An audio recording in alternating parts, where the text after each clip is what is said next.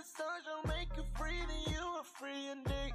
I've seen a lot of hopes, heard a lot of lies, but when I read the word, there's no compromise. So I'ma be honest, I'ma be honest, I'ma be honest with you, yeah. I'ma be honest, I'ma be honest with you, yeah. I've seen a lot of hopes, heard a lot of lies, but I'ma be honest, I'ma be. I can be totally honest. If we talking about wine, you know we the finest. We made in the image of God. So choose your words wisely when trying to describe us. I know when they find us, we so weak at heart, but we gotta ask, where does it start? Honestly, we used to have a bond with the Most High God. To the sin we was in, just two of the part. Now we doing our part to bring it back now. And I pray the Lord forgive us for our background. Honestly, the honesty is the best situation that we can be in when the Lord is coming back down. Lord is coming back now. And I know we all want it to end, but keeping these commandments is where it begins. I ain't sugarcoating this for none of my friends, and as a friend, you should understand what it takes for me to be a better man in the truth, to stand in the booth and tell you the truth, even when you're wrong, even when you're right. It doesn't matter what I'm telling you or say your life. Whether you take it or leave it, that is up to you.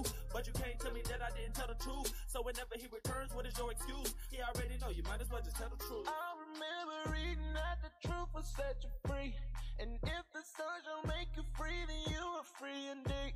I've seen a lot of hopes, heard a lot of lies, but when I read the word, there's no compromise. So I'ma be honest, I'ma be honest, I'ma be honest with you, yeah. I'ma be honest, I'ma be honest with you, yeah. I've seen a lot of hopes, heard a lot of lies, but I'ma be honest, I'ma be honest, yeah. Oh,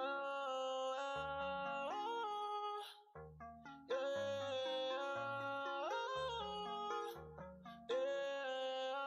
I'ma be honest, I'ma be honest. No turning back, I'm stuck on truth, I'm holding to like Elmer's glue. It's you and me, it's me and you against the world, how can we lose? What do we wanna do? What do we wanna do? Yeah. Well, but the Father told us to, yeah. Put them on the jet light, we the ones in the spotlight.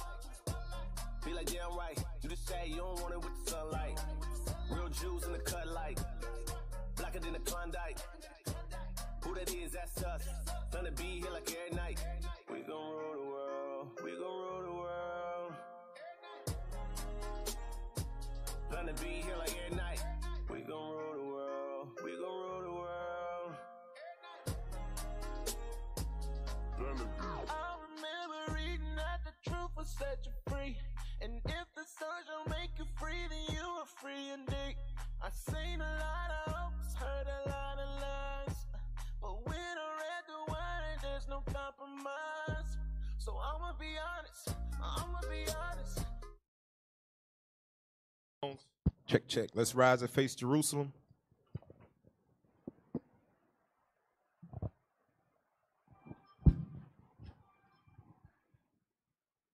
Men of Israel, blow trumpet. Trumpets down. Holy Father, we come before thee, Lord, not because we righteous above all, but because you've given us the tone of grace, having mercy upon us.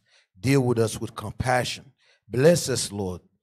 Continue to be with us wherever we go, whatever the leadership is taking this vision, that we back him up 100%, because this is your son vision. This is Christ's vision that we must establish on this earth. Look out for us, protect us. Do not let our enemy have power over us.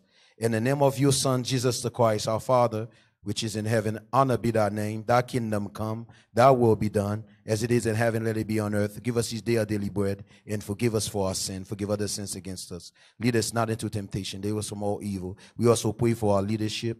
You may strengthen them. The word that Brother Bishop about to bring out, that may be good medicine for us. Each one of us need these words to be built up, to be strong men, strong sisters in this truth. In the name of your Son, Jesus the Christ, let the whole congregation say hallelujah. Hallelujah. Hallelujah. Hallelujah. Hallelujah. Hallelujah. We also pray for those that are sick, Father. Heal them quickly and speedily. Sister Amina, Father, heal the sister quickly and speedily.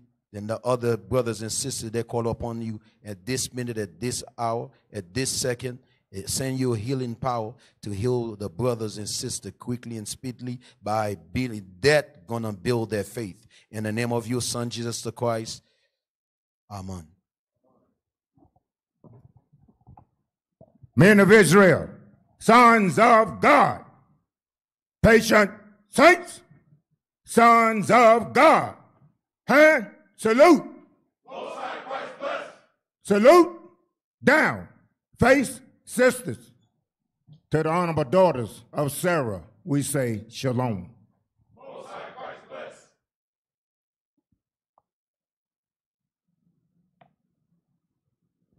Well, all praise to the Lord. So, I don't know if y'all ever been in that thing called Clubhouse. What the hell is wrong with this chair? These guys kept me up to daggone 4 in the morning on that foolishness. That's a good platform, but I ain't doing it. If y'all ain't around, I ain't getting on it. But all praise. If y'all around, then I get on it. But today is the first day of the first month according to Esau. We know we don't think this is New Year's Day. I did want to cover that real brief. Give me Deuteronomy 8. Elisha, can you look up the word Abib for me on Google or wherever you can find it? Who's reading for me? Oscar Light. Okay, Yes, sir. thank you. Deuteronomy chapter 16 and verse 1. Because some people really think that today is the beginning of the new year. Now, in Esau's world, we do. It is, but according to the Most High God, it is not. I remember I was just doing a radio show. The brother said, so on your paperwork, when you write a check, you're going to put 2020? I said, no, you simple Simon. Read that. Yes, sir. Book of Deuteronomy, chapter 16, verse 1. Observe the month of Abib, and keep the Passover unto the Lord thy God. For in the month of Abib, the Lord thy God brought thee forth out of Egypt by night. All right, let's look up the word Abib. Can you put on the screen the meaning? The definition is what I want. That is not the definition. That is not the definition. All right. Let's look at it.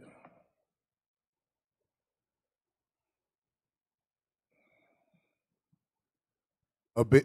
You ready, Bishop? Yeah, go ahead. Abib, the first month of the ancient Hebrew calendar corresponding to Nisan. Right. Nisan is what the Babylonians called Abib. Can you raise it up? Is there any more under that? Is that go back down, let me see something. Okay, history and etymology for Abib. You see it says literally ear of grain. That's when the grain, corn, and things like that started to come forth. All right. So these things come forth in the spring season. All right. Now, do you have the Bible definition for us, Elisha? Can you look that up? I just want to see what it says. If it says anything a little different.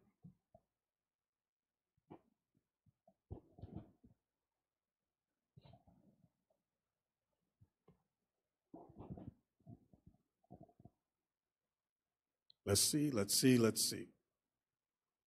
Can you read that for us? Yes, sir. Abib, an ear of corn, the month of newly ripened grain.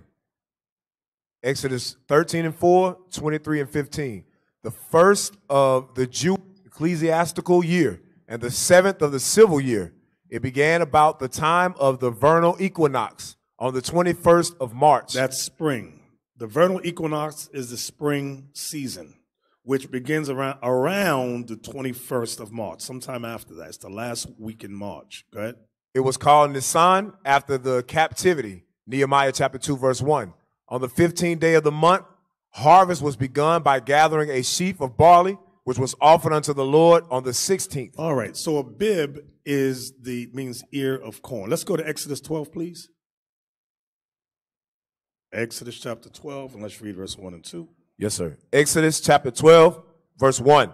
And the Lord spake unto Moses and Aaron in the land of Egypt, saying, This month shall be unto you the beginning of months. It shall be the first month of the year to you. You see that? It shall be the first month of the year to you. Go ahead. Speak ye unto all the... that was it? Yes, sir, that was it. Okay, the first month of the year to you is what we wanted. So the first month of the year is Abib. Okay, jump down to verse 11 so we can see what holiday we keep in the first month. Yes, sir. Exodus chapter 12, verse 11. And thus shall ye eat it, with your loins girded, your shoes on your feet, and your staff in your hand. And ye shall eat it in haste. It is the Lord's Passover. Mm-hmm. It is the Lord's Passover. So in the month of Abib, which is the first month of the year, according to God, in the spring begins, the first holiday we keep there is Passover. All right. Hey, give me the, what is in the name, months of the year. So today is so-called January 1st. All right. Can you read that for us? Put it on the screen. Yes, sir. What's in the name, months of the year? We mark time in many different ways. One unit, the month, has been in use for thousands of years. We use their names all the time. But what do the months' names mean? And where do they come from? Take a closer look. Let's go down. Go all the way down. Did you pass it? Right there, that first paragraph, that second paragraph, January. Yes, sir. January is named after the Roman god Janus. As you can see in this print, he had two faces, so he could see the future and the past. He was also the god of doors. See that? So January is named after the Roman god Janus. So anytime you say January, you are saying Janus. And you know what's funny about that? This is a message. Hey, this is a special announcement to the black Hebrew Israelites out there. Watch this. Give me Exodus 23:13. Look at this. You know how they like to say, you can't say Jesus. Don't say Jesus. That ain't his name. Say Elohim, say Yahweh, say Yahushai, say Yehoshua. But you can't say Jesus. But you say January. Read that. Exodus chapter 23 and verse 13. And in all things that I have said unto you, be circumspect, and make no mention of the names of other gods, neither let it be heard out of thy mouth. So they try to use that. Some, not all of them. I'll tell you, all of them ain't the devil. There's a large portion of it. But all of them ain't the devil. But they try to use that to go, see, you're not supposed to say Jesus, because that ain't his name. So look at now, to see the understanding of what that's talking about, look at Joshua 23, verse 7. Sir. Here's a precept for that. The book of Joshua, chapter 23 and verse 7. That ye come not among these nations, these that remain amongst you, neither make mention of the name of their gods, nor cause to swear by them, neither serve them, nor bow yourselves unto them. That's what Exodus 23 is talking about. Swearing by their names, bowing to them, worshiping them. That's what it's talking about. So back to January, it comes from the Roman god Janus. Let's go back to that. Go back to that. Now let's get the next month. Raise it up. Right there. February is named after an ancient Roman festival of purification called Februar. Now, Februar, that was a festival of orgies. That's what it really was going into. Orgies, that's what they was doing. This festival of purification. It was sex going on there. Okay, raise it up. Right there. March is named after Mars, the Roman god of war. You see that? So March is named after a god. Okay, so far these things, the names of the months are ancient gods. Raise it up.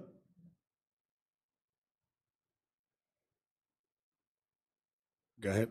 April takes its name from the Latin word apere, meaning to open, just like flowers do in spring. That's why the new year, according to God, was always in the spring. That's why they have that holiday called April Fool's Day. Because in the ancient times, our people that did not want to convert to celebrating January 1st, they kept celebrating April. They made a day, said these are April Fools, because they don't want to change their thinking to January 1st. All right, that's where that came from. Raise it. Go ahead. May is named after the Greek goddess Maya. Right, so May is named after another goddess, Maya. Okay, raise it. June is named after the Roman goddess Juno. See that? June is named after the Roman goddess Juno, the god of marriage and childbirth. She was the wife of Jupiter, king of the gods. That's her right there, allegedly. Raise it up.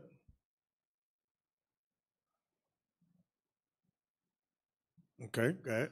July and August were named after two major figures of the ancient Roman world. The statesman Julius Caesar, on the left above, slightly damaged, and Rome's first emperor, Augustus. So July was named after Julius Caesar. August was named after Augustus Caesar. Raise it up. Go ahead, read that. But what about the rest? September, October, November, and December are named after Roman numbers, 7, 8, 9, and 10. Go ahead. They were originally the 7th, 8th, 9th, and 10th months of the Roman year. So now I want you to look at that. This lets you know that the names of September is Latin for 7. October is Latin for 8th because it was the 8th month. November is Latin for 9th because it was the 9th month. And December is Latin for 10 because December was the 10th month. So they know the name, they leave that there so that they know what months really it is. But our people don't know. Our people be clueless. January 1st, that's the first month of the, no, it's not. So even the scholars know. That's why they left them 4 months just like that, that they always have a record to know for themselves what month and what time it is. It's our people that's always clueless, always lost. Okay? So from there, that was it. That's all I wanted from that. That's all I wanted from that. So according to this system, this is January 1st, and it started off right. It started off with a bang. Give me the clips from Instagram that I sent you.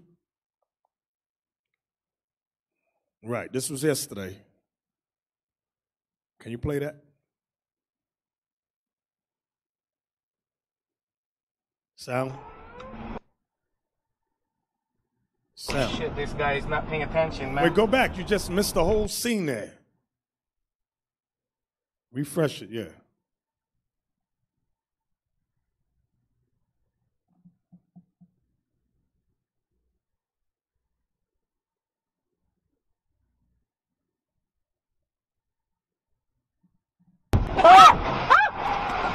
Oh, shit.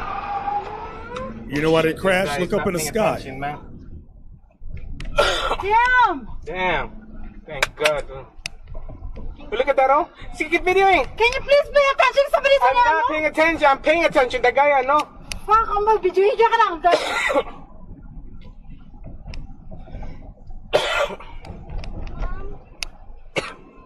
Puta, walang tamay lang. Wala tamay ko ba? Wow, what is that? Can you drive safely? Give me the next one.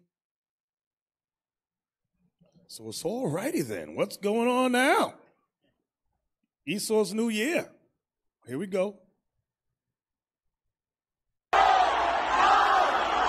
Y'all see that light going up? See that light on the right side?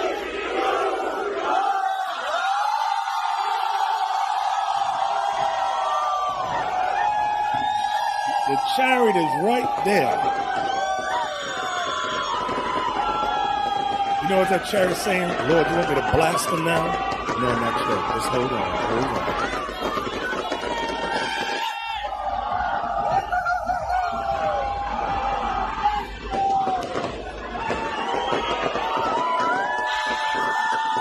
Y'all see that chariot stop right there on the right side? It ain't moving. Right there.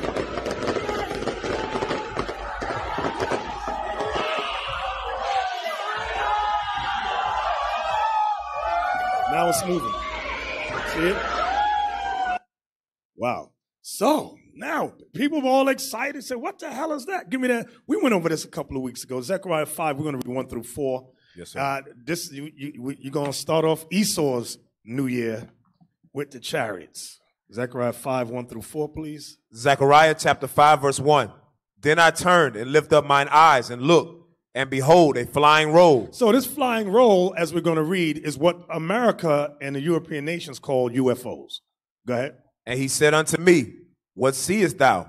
And I answered, I see a flying roll. Mm-hmm. The length thereof is 20 cubits, and the breadth thereof 10 cubits. Read. Then said he unto me, this is the curse that goeth forth over the face of the whole earth. So are people shocked? You got people talking, I want to get on. No, the Bible says this is the curse.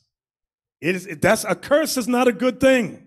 A curse is not a good thing.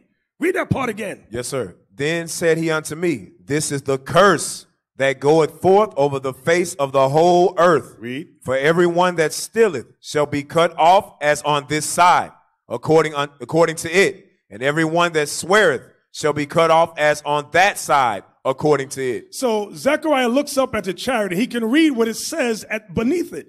It's what did it say, that part again, the first one? For everyone that stealeth shall be cut off as on this side. So meaning this is a curse for thieves. And it's not talking about Raheem that stole sneakers or Tic Tac. It's talking about major thieves that steal countries and continents. Mm-hmm. Then it says, and on the other side, he could read where it says, and everyone that sweareth shall be cut off as on that side according to it. Here in America, they make you swear to tell the truth, the whole truth, and nothing but the truth, so help you God. So Zechariah is reading the curses written underneath the chariot. Go ahead. Verse 4, I will bring it forth, saith the Lord of hosts, and it shall enter into the house of the thief. And the curse shall enter. See, the one we just saw was Australia. When you read into the history on Australia, they stole Australia. Esau decimated the blacks out there. What do they call them? Tasmania. Tasmania. Aborigines of Australia. They're like a mix of Indian and so-called African, well, Shemites. Elam and Shemitic. Elam is Shemitic. East Indian and black mix. There's a heavy mix in there. That's why they got them strange looks and features. So when you read the history, they killed hundreds and thousands of them. Read. Verse 4, I will bring it forth, saith the Lord of hosts, and it shall enter into the house of the thief. The first one we saw was over here in America. They went to car crash. Said, okay, now them chariots is here too. Go ahead. And into the house of him that sweareth falsely by my name. In the house of him that sweareth falsely by my name. Go ahead. And it shall remain. Hey, let me see that right there, that right there. Let's take it just popped in my mind. Into the house of him that sweareth falsely by my name. When you go to court, did they make you swear in the name of Yahweh Bashem Yahushai? No! So what is it talking about? His name, give me that in Revelation 19:10, I believe it is. Yes, sir. His name. For you bug outs out there, read that. Revelation chapter 19, verse 13. Thank you. And he was clothed with a vesture dipped in blood, and his name is called the Word of God. And his name is called the Word of God. His name is called the Word of God. So in Zechariah, when it says, and into the house of him that sweareth falsely by my name, they make us swear.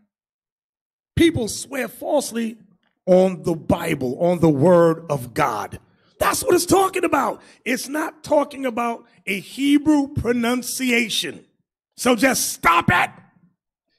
Anyway, read on. What verse you at? Verse 4, you read again? Yeah, read it again.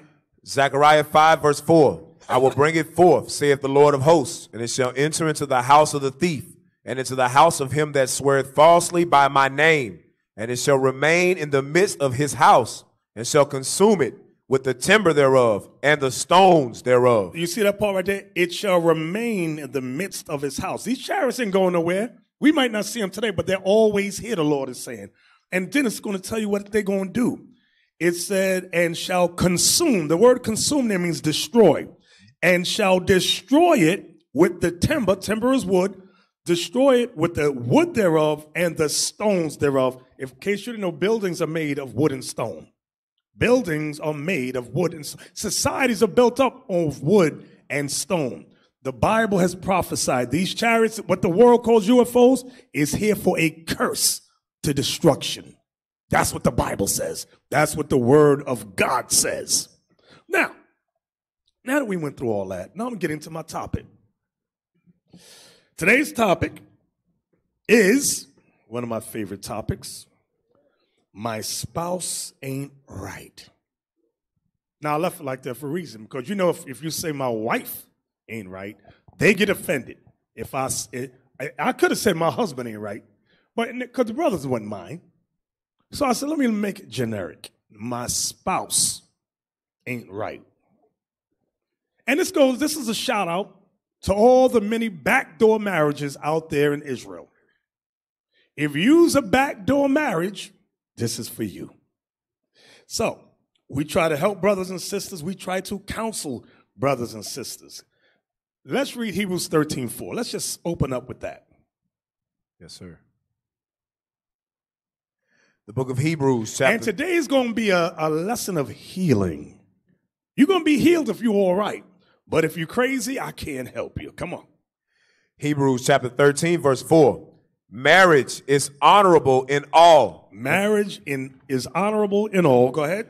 And the bed undefiled. And the bed is I'm going to come back to that part right there a little later on in the lesson. The bed undefiled. Go ahead. But whoremongers. And adulterers. God will judge. Let me give you there's two expressions in the world. You get what you paid for, and you get what you deserve. You get what you pay for, and you get what you deserve. That's some heavy stuff right there. What do you mean by that? This is what I mean. Hey, he said here, listen, in case your brothers didn't know, I know you single brothers, a woman is a bill. A woman is a bill. So you get what you pay for. Right. Your wife look like Harriet Tubman, you get what you pay for. And another part, remember, never forget this, you get what you deserve. That part right there, you get what you get because that's what you deserve. Here's the proof, Sirach 13:14. Here's the proof, the evidence. My spouse ain't right. This is for my spouse ain't right. Watch this. The book of Sirach, chapter 13, verse 14. Love the Lord all thy life and call upon him for thy salvation. This is what everybody says. I love the Lord. I'm going to call on the Lord for my salvation. Go ahead. Every beast loveth his like. Every beast loveth his like. And every man loveth his neighbor. And every man loveth his neighbor. God. All flesh consorteth according to kind, and a man will cleave to his like. All flesh, sisters, brothers, all flesh consorteth according to kind, and a man will cleave to his like. You get what you deserve. So guess what? A revolutionary man looks for and needs a revolutionary woman. A godly man is going to get a godly woman. A high-value man will get a high-value woman. An average man will go and get an average woman. A broken bum brother going to get a ratchet hoe. I'm going to just keep it 100 with you. If you a bum broke brother, you're going to get that ratchet hoe. That's what you deserve. That's what you paid for. You know what? Watch this. Look at Sirach 26:23. Sirach 26, verse 23. Sirach chapter 26, verse 23. A wicked woman is given as a portion to a wicked man. Again, this is a shout out to all you backdoor marriages out there, because y'all be the first ones mad, always want to go to counsel. Why? Because you did some sneaky, sleazy thing in the congregation. Now you got hit. Now brother is mad, the sister's mad. They don't like each other. They don't get along. Why?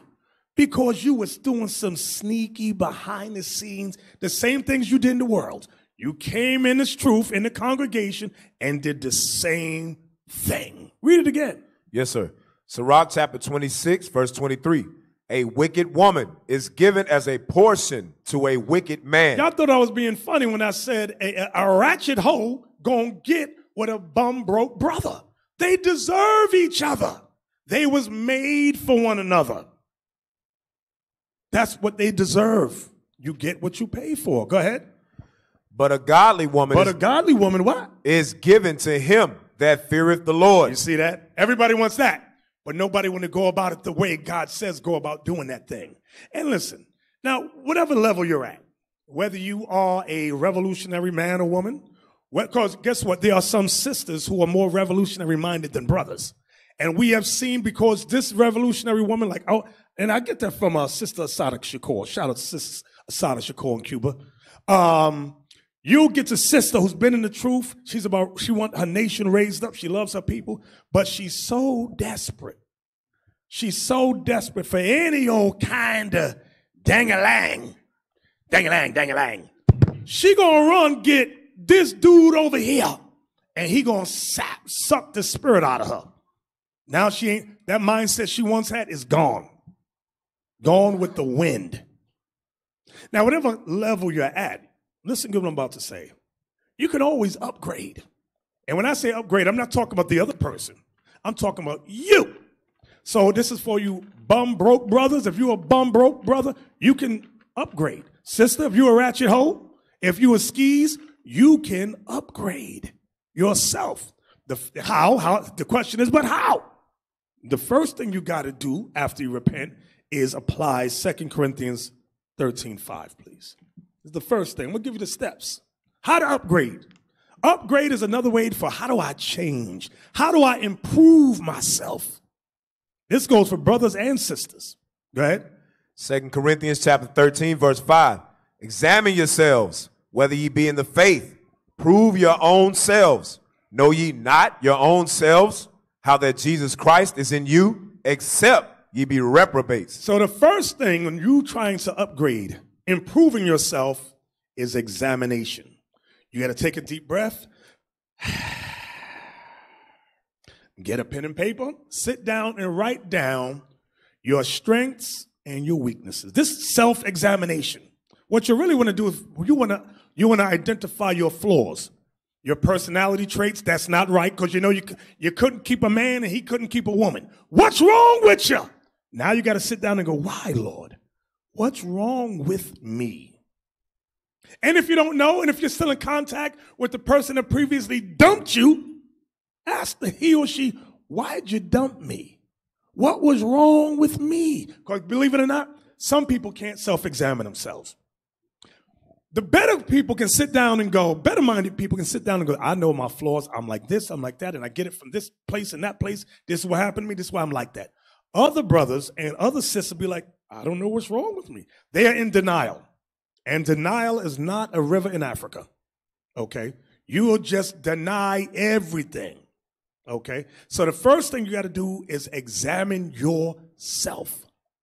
Okay, then what's the next step? The next step, Romans 12:1. Watch this. Book of Romans, chapter 12, verse 1. Now, again, we're going to go through this class. Some people listening, I keep hitting this damn button. Some people listening and some they're going to crumble us up and throw it in the garbage. I ain't listening to nothing he say. All right, you're going to get what you deserve. Read that. Romans chapter 12, verse 1. I beseech you, therefore, brethren, by the mercies of God, that ye present your bodies. That you present your bodies, a living sacrifice. A living sacrifice. Holy, acceptable unto God, which is your reasonable service. Now I want to pause there. That you present your body a living sacrifice. To who? To God. Everybody knows, everybody quotes that, I present my body a living sacrifice to God. Let's examine God's sacrifices, though. You think God wants your body? Okay. Let's look at, I'm going to give you an analogy of what God wants. Get Malachi chapter 1, verse 8. This is a real sacrifice. I'm just going to give you an example for what God wanted in a sacrifice in the literal sense. Then I'm going to bring it to the spiritual sense. Watch this. The book of Malachi, chapter 1 and verse 8. And if ye offer the blind for sacrifice. Now, you want to sacrifice a lamb or ram to God. Will you give him a blind sacrifice? The sheep ain't got no eyes. Israel was trying to give that to the Lord. Read it again. Yes, sir. And if ye offer the blind for sacrifice, is it not evil? Is it not evil? That's evil, the Lord says. You're going to sacrifice to the God of gods a blind lamb. Go ahead. And if ye offer the lame and sick. And wait a minute. Some of our people was offering lame, sick lambs. They can say, I don't want to give him the good lamb. Give God that sick one. Give him that one over there. It's sick and lame. Go ahead. Is it not evil? Isn't that evil? Go ahead. Offer it now unto thy governor. He said, why don't you offer it now to your governor? During the time, one of the governors, for example, was like Nehemiah. Offer it to him. See if he'll accept a sick lamb, a blind lamb. Go ahead. Was that it? No, sir. Offer it now unto thy governor. Will he be pleased with it? Will he be With thee? pleased with it? Go ahead. Or accept thy person? Or will he accept your person? You offered him a blind sacrifice, a sick, infected animal. Was that it? No, sir. Saith the Lord of hosts. That was it, Bishop. Okay, so now I want you to think about it. The Lord wants the best sacrifice. He don't want no blind sacrifice. He don't want no sick sacrifice. He don't want no lame sacrifice. What? Let's go now. Watch this. Watch this. Watch this. Give me 1 Corinthians 7:4. I think that's what I wrote down. 1 Corinthians chapter 7, verse 4. Now this is for you that want to get married. You say, Lord, take my body. Lord, I'm your sacrifice. Now you want to get, Lord, bless me with a spouse. Watch this. 1 Corinthians chapter 7, verse 4. The wife have not power of her own body, but the husband. Mm-hmm. And likewise, also the husband have not power of his own body, but the wife. So your bodies belong to your spouse. Okay, now I want you to think. The first thing you got to do is offer your body a living sacrifice to the Lord, meaning you are given to the Lord. Now you want to get married. Okay, and now I want you to this goes back to self-examination. This is for you brothers and sisters with 5 stomachs. Just think about it. Sisters that want to, rather than take care of her skin, she want to use fake up. Fake up is witchcraft. Y'all know what fake up is, right? That fake stuff. And they hide all imperfections. How about drink more water? And you know what the sister said? I don't want to do that because it takes too much time to get good skin. I kid thee not. Wouldn't it be more advantageous? How many brothers want a sister where she got all kind of things growing out of her face? How about take care of your skin? If you need to go to a dermatologist, go there. Present your body a living sacrifice. Nobody wants you like that. Take care of yourself. Eat better. Heal your skin. That way when your man see you, he don't jump and run out of the room, talk about who that nigga in there. And you talk about, that's me, babe, that's me. That ain't the same woman I was with last night. I took my fake up off. And he want to fight you now because you ain't the same person. If you had just taken the time when you do your self-examination, and you know self-examination and to get your body in tune, it takes time. It don't take a week. It don't take a month. Sometimes it takes a year or 2 years. Well, guess what? Some sisters have been in this truth 1 year, 2 years, 3 years. I'm just talking about them. I'm just talking about them for this moment. Well, in that time, sister, you could have been drinking more water. Stop drinking the Coca-Cola. Stop drinking the Pepsi. Stop drinking the Kool-Aid and the lemonade. Drink some daggone water. Flush out your system. That way your skin starts to clear up. Be like, hey, them bumps is leaving me. Hey, what's them things that be sticking out people's faces? No, I got one on my nose, not that. What's the skin tags? Is it skin moles? Come on. You know, there's 2 videos on YouTube. You get a string, you tie it around that thing when you go to bed, and when you wake up, that thing be boom, off your face. There's thing you can fix your face. You can fix it. Now I know brothers like to say, I don't want to be carnal. Sisters, brothers are carnal. They look at the face first. Face number 1. Am I right, brothers? Then they look downtown. Let me see what she's working with there. Is she shaped like the number 8 or a 0? I'm telling you, that's what men are. Call us vain. Is the word vain? Is that what they call us? That's the first thing in men's. Doesn't the Bible say a man, give me 5 minutes, a man loves nothing more. Yes, sir. Than the beauty of a woman. I'm telling you. Says, oh, you so carnal. I'm giving you Bible. Oh, yeah, we're going to see that thing. Read that thing. Yes, sir. Sirach chapter 36, verse 22. The beauty of a woman cheereth the countenance, and a man loveth nothing better. You see that, sisters? The beauty of a woman, he feel good in the morning. I feel good. He be like, yeah, that's my wife right there. That's my wife. Hey, bro, hey, meet my wife. You don't want to be that sister when he want to walk way ahead of you. And the brothers, yo, where your wife? She right there. She right there. Because you all, the hell is this? Hey, show me the video on fake up. Show me fake up. It ain't, yeah. Let's look at fake up. What the hell? Y'all crazy. The phone is ringing and she's doing something. She putting makeup on. Hey, what's good? What took you so long to answer though?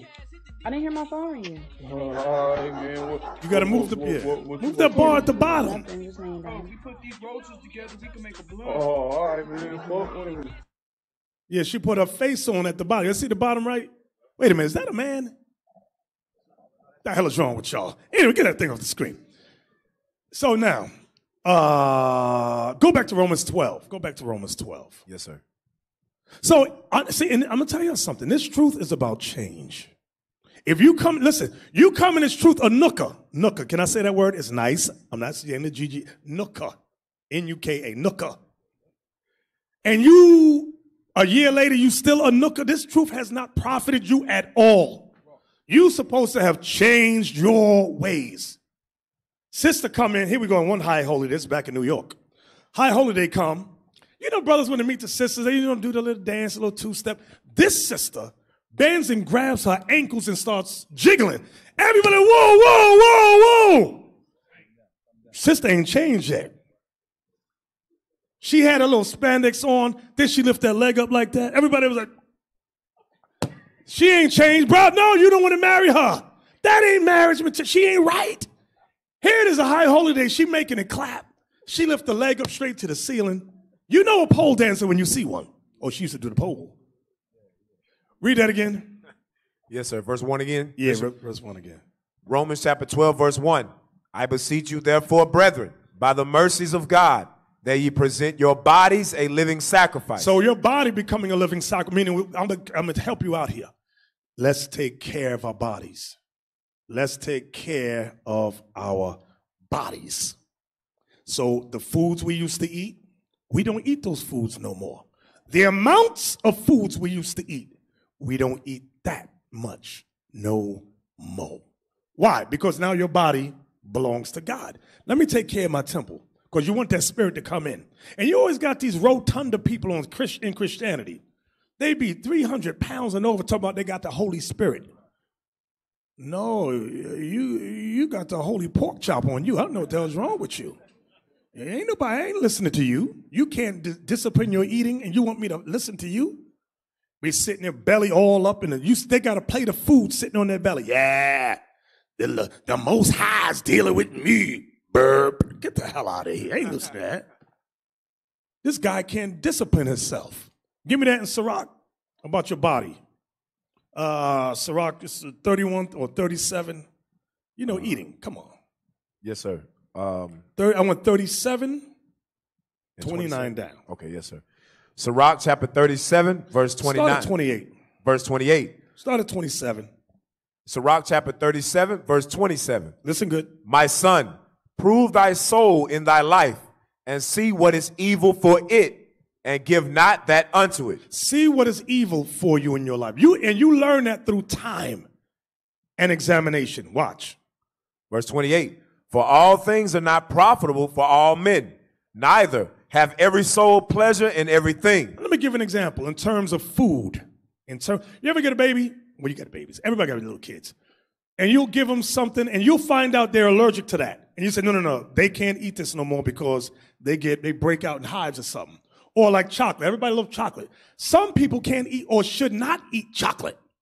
Some people eat chocolate, they be fine. Others, they start getting all kind of bumps everywhere. Pop, pop, pop, pop, pop. Pimples start growing out their face. You don't need to eat no more chocolate. It's not good for you. You got to know what's good for your body and what's not good. Read it again. Yes, from sir. 28. Sirach 37, 28. For all things are not profitable for all men, neither have every soul pleasure in everything. Go ahead. Be not unsatiable in any dainty thing. Don't be greedy, or unsatiable means greedy, in any dainty thing, meaning sweets. Why? Because too much sweets leads to sickness, leads to diabetes, just for example. Go ahead. Nor too greedy upon meats. Nor too greedy upon meats. Why? Because that leads to sickness. Being too greedy upon meats leads to things like colon cancer. Go ahead. For excess of meats bringeth sickness. So God is telling you, excess of meat, bruh. You ate steak 7 days a week. Give your body a break. Give it time to digest. That's what the Sabbath was all about. Giving your body a temple to rest. Eat greens, let the Sabbath be your day of diet. That's how you should look at that thing. Or fast. How about that? Give your body a break. Read that again, verse 30. Yes, sir, verse 30.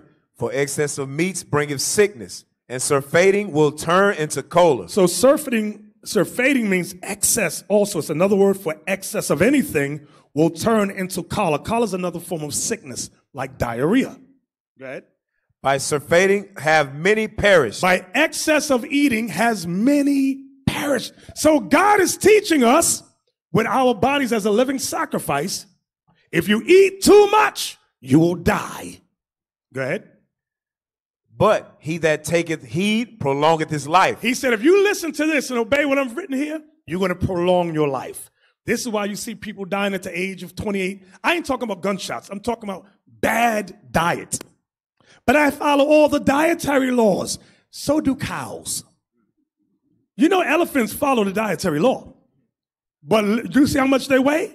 So there are such things as fat vegans. When I see fat vegans, I really laugh. That's a cow. They have living their life like a cow and an elephant. They just graze. They don't eat, they graze. I'm grazing. You know that mouth never stopped chewing. Okay? Let's go on back now. Go back to Romans 12. Yes, sir. I want to present my body as a living sacrifice to God. The hell is this?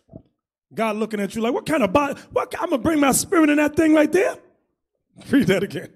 Romans chapter 12 and verse 1. Mm-hmm. I beseech you, therefore, brethren, by the mercies of God, that you present your bodies a living sacrifice. Present your bodies a living sacrifice. Remember, the Lord don't want no sick, lame, blind. He said, no, I want your body to be right. Go ahead. Holy, acceptable unto God, which is your reasonable service. So that's your reasonable service, to do what God says. That's the literal sense. Give yourself to the Lord and do what his laws command. Go ahead. Verse 2, and be not conformed to this world. Here we go right here. Be not conformed to this world, but be ye transformed by the renewing of your mind. Now, once you present your body, the Apostle Paul says, now I want you to change your way of thinking. Change the way you think. And don't be conformed to this world, because our thoughts, believe it or not, is television. You ever see these? I don't want to say it, but I got to say it. There's a sister named Monique, a comedian. She was one of those comedians that said to be comfortable in your overweight body, your unhealthy overweight body. She says, don't let people body shame you. That's being conformed to this world. And there's another singer, I think her name is Lizzo. Y'all know who? Anybody know what I'm talking about? Lizzo. I am comfortable in my overweight, unhealthy body. Never be comfortable. Remember, this truth is about change. Not conformity, but change. That's why it says, be not conformed to this world. Stop following what the world says. The world says you can eat 7 times a day. Don't do that thing. The world says, eat what you want to eat as much as. No. That's not what God says.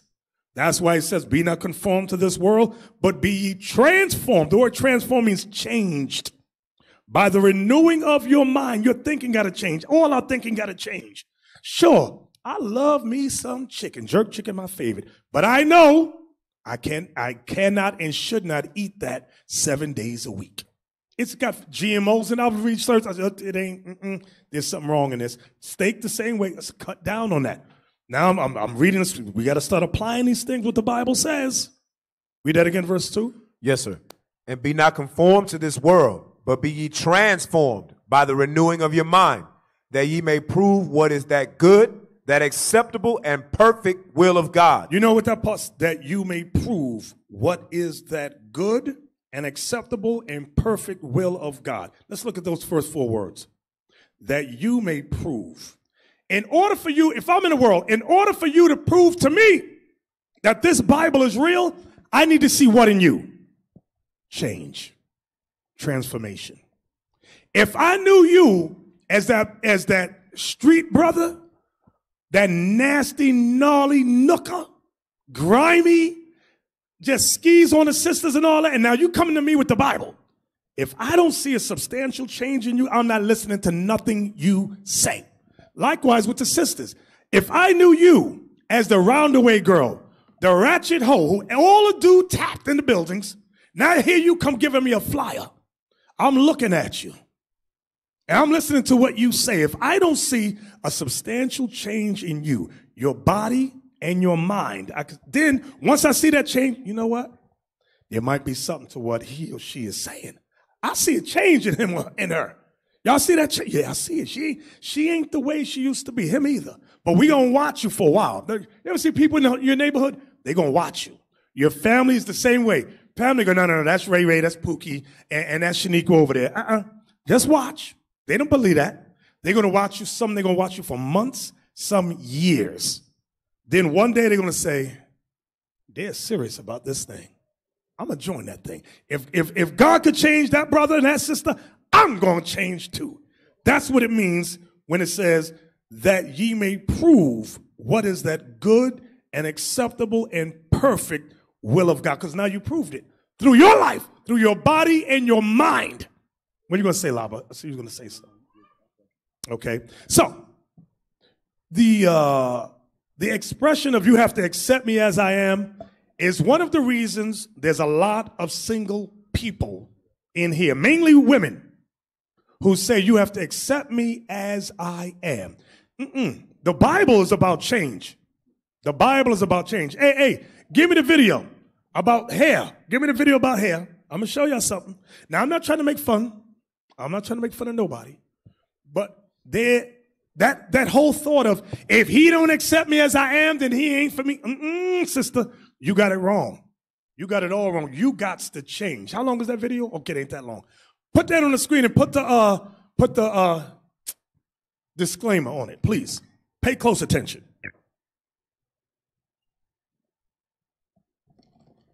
Too long ago, we featured the story of Diamond, who was suffering with self-esteem issues due to her unexplained facial hair. She was desperate for answers and came to us to get to the root of the problem. I have a beard. I've tried hair removal creams, waxing, but every day it just keeps coming back. The real me is a freak and I just want to stay home. I'm Dr. Nita. Would you say that this hair growth has caused you to have depression? Yes. Have you ever thought about harming yourself? I have thought about it. I think about the things that people said every single day, and it plays in my mind, and I just can't get rid of it. Based on what we found, it looks like you do have PCOS, which stands for polycystic ovarian syndrome. So we have a diagnosis and now we can get to work. One of the things you mentioned is that you're just so tired of, before you go anywhere, shaving and plucking and all that. So there are solutions for that. And Dr. Sergey Zitar is going to offer you 6 laser hair removal treatments completely free of charge. Since that episode aired, Diamond has received complimentary laser treatments for her facial hair. Today, she's ready to show off her results. And with the help of celebrity hairstylist Kim Kimball, who works regularly with superstars like Beyonce and Shakira, she also has a brand new look to match her new self-confidence. Kim, she gonna wow us? She's definitely gonna wow you. We gave her some beautiful hair extensions. She added color. She wants to look like Sierra, and I think she looks fabulous. Well, I know. Are you all excited to see her? I know I am. Here's a reminder of Diamond before, and here is Diamond now. Come on out and join us, Diamond.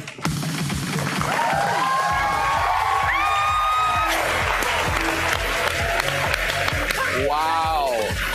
You look beautiful. Thank you. Oh my gosh, Sierra who? Like Diamond, Sierra who? Oh man, thank you for having me back, guys. I feel great. I feel wonderful. Thank you. Thank you. Thank you. That's all I want. So, thank you. So, my point is this. She knew that she needed to change. She wanted to get married and all that. In her mind, something got to be done. But how come when we come in the truth, no, I'm not going to change. Then you sit around single. You've been in the truth 5 years, 8 years, because you don't want to change nothing about yourself. Okay, you're going to wait another 5 years, another 10 years. We all got to change. Every last man, woman, boy, girl in this truth. This truth is about changing, okay? Growing, changing our body, changing our spiritual eye, the way we think, the way we talk. Everything must transform. And that's what some of us have not figured out yet. Because the behavior is people have to take you the way you are. If that's the case, then you understand? No man gonna accept that. Everybody have something to sell, especially when you're dealing with a single sister. You got something to offer. Yeah, I mean, like, if you really think the thing you have to offer, guess what? Like Bishop said, some men ain't gonna take you like that. Then especially some of you who have medical issues, when we trying to tell you burn the fat, you'll take offense by that. And you're not seeing us trying to get in your good half. But think about it, for example. The mind have a way of thinking, right? The sisters that, one sister I said to the sister, I said, sis, you ready to get the Lord? She said, yes. I said, I think you should burn the fat. That's what I tell her. She told me her answer to her, hey, if the brother ain't going to take me like that. But I said, sis, you just call me. You asked me for counsel. So I'm giving you that counsel. What do you need? Oh, no, you know, he got to take me like that. I said, if that's the case, then you're going to be single for a long time. But they don't want you to give them the answer they need. Why call us then? Exactly. So some women say they want that revolutionary man because they love this truth. But guess what, sisters? If you want a revolutionary man in this truth, who's about gathering the 12 tribes of Israel, keeping the commandments, you too must be, that same mindset got to be the same way. And brothers, sisters like, now women in general, they like men with what? Nobody know what I'm talking about now? Power. They like that thing. They say, I want the brother with rank. I want the brother with authority. I don't want the little dude over here that's been in the truth for a year and he's still got a black shirt on. That's what some of them be saying. But guess what? So you got to wait till that brother grows in the spirit. And guess what? You got to carry your own weight, sister. I'm going to tell you what I mean by that. Proverbs 31. Watch this. Proverbs 31 is a deadly chapter. Deadly. Some sisters break out in hives when they hear you. Just say the word. Proverbs 13. Proverbs 31. Damn.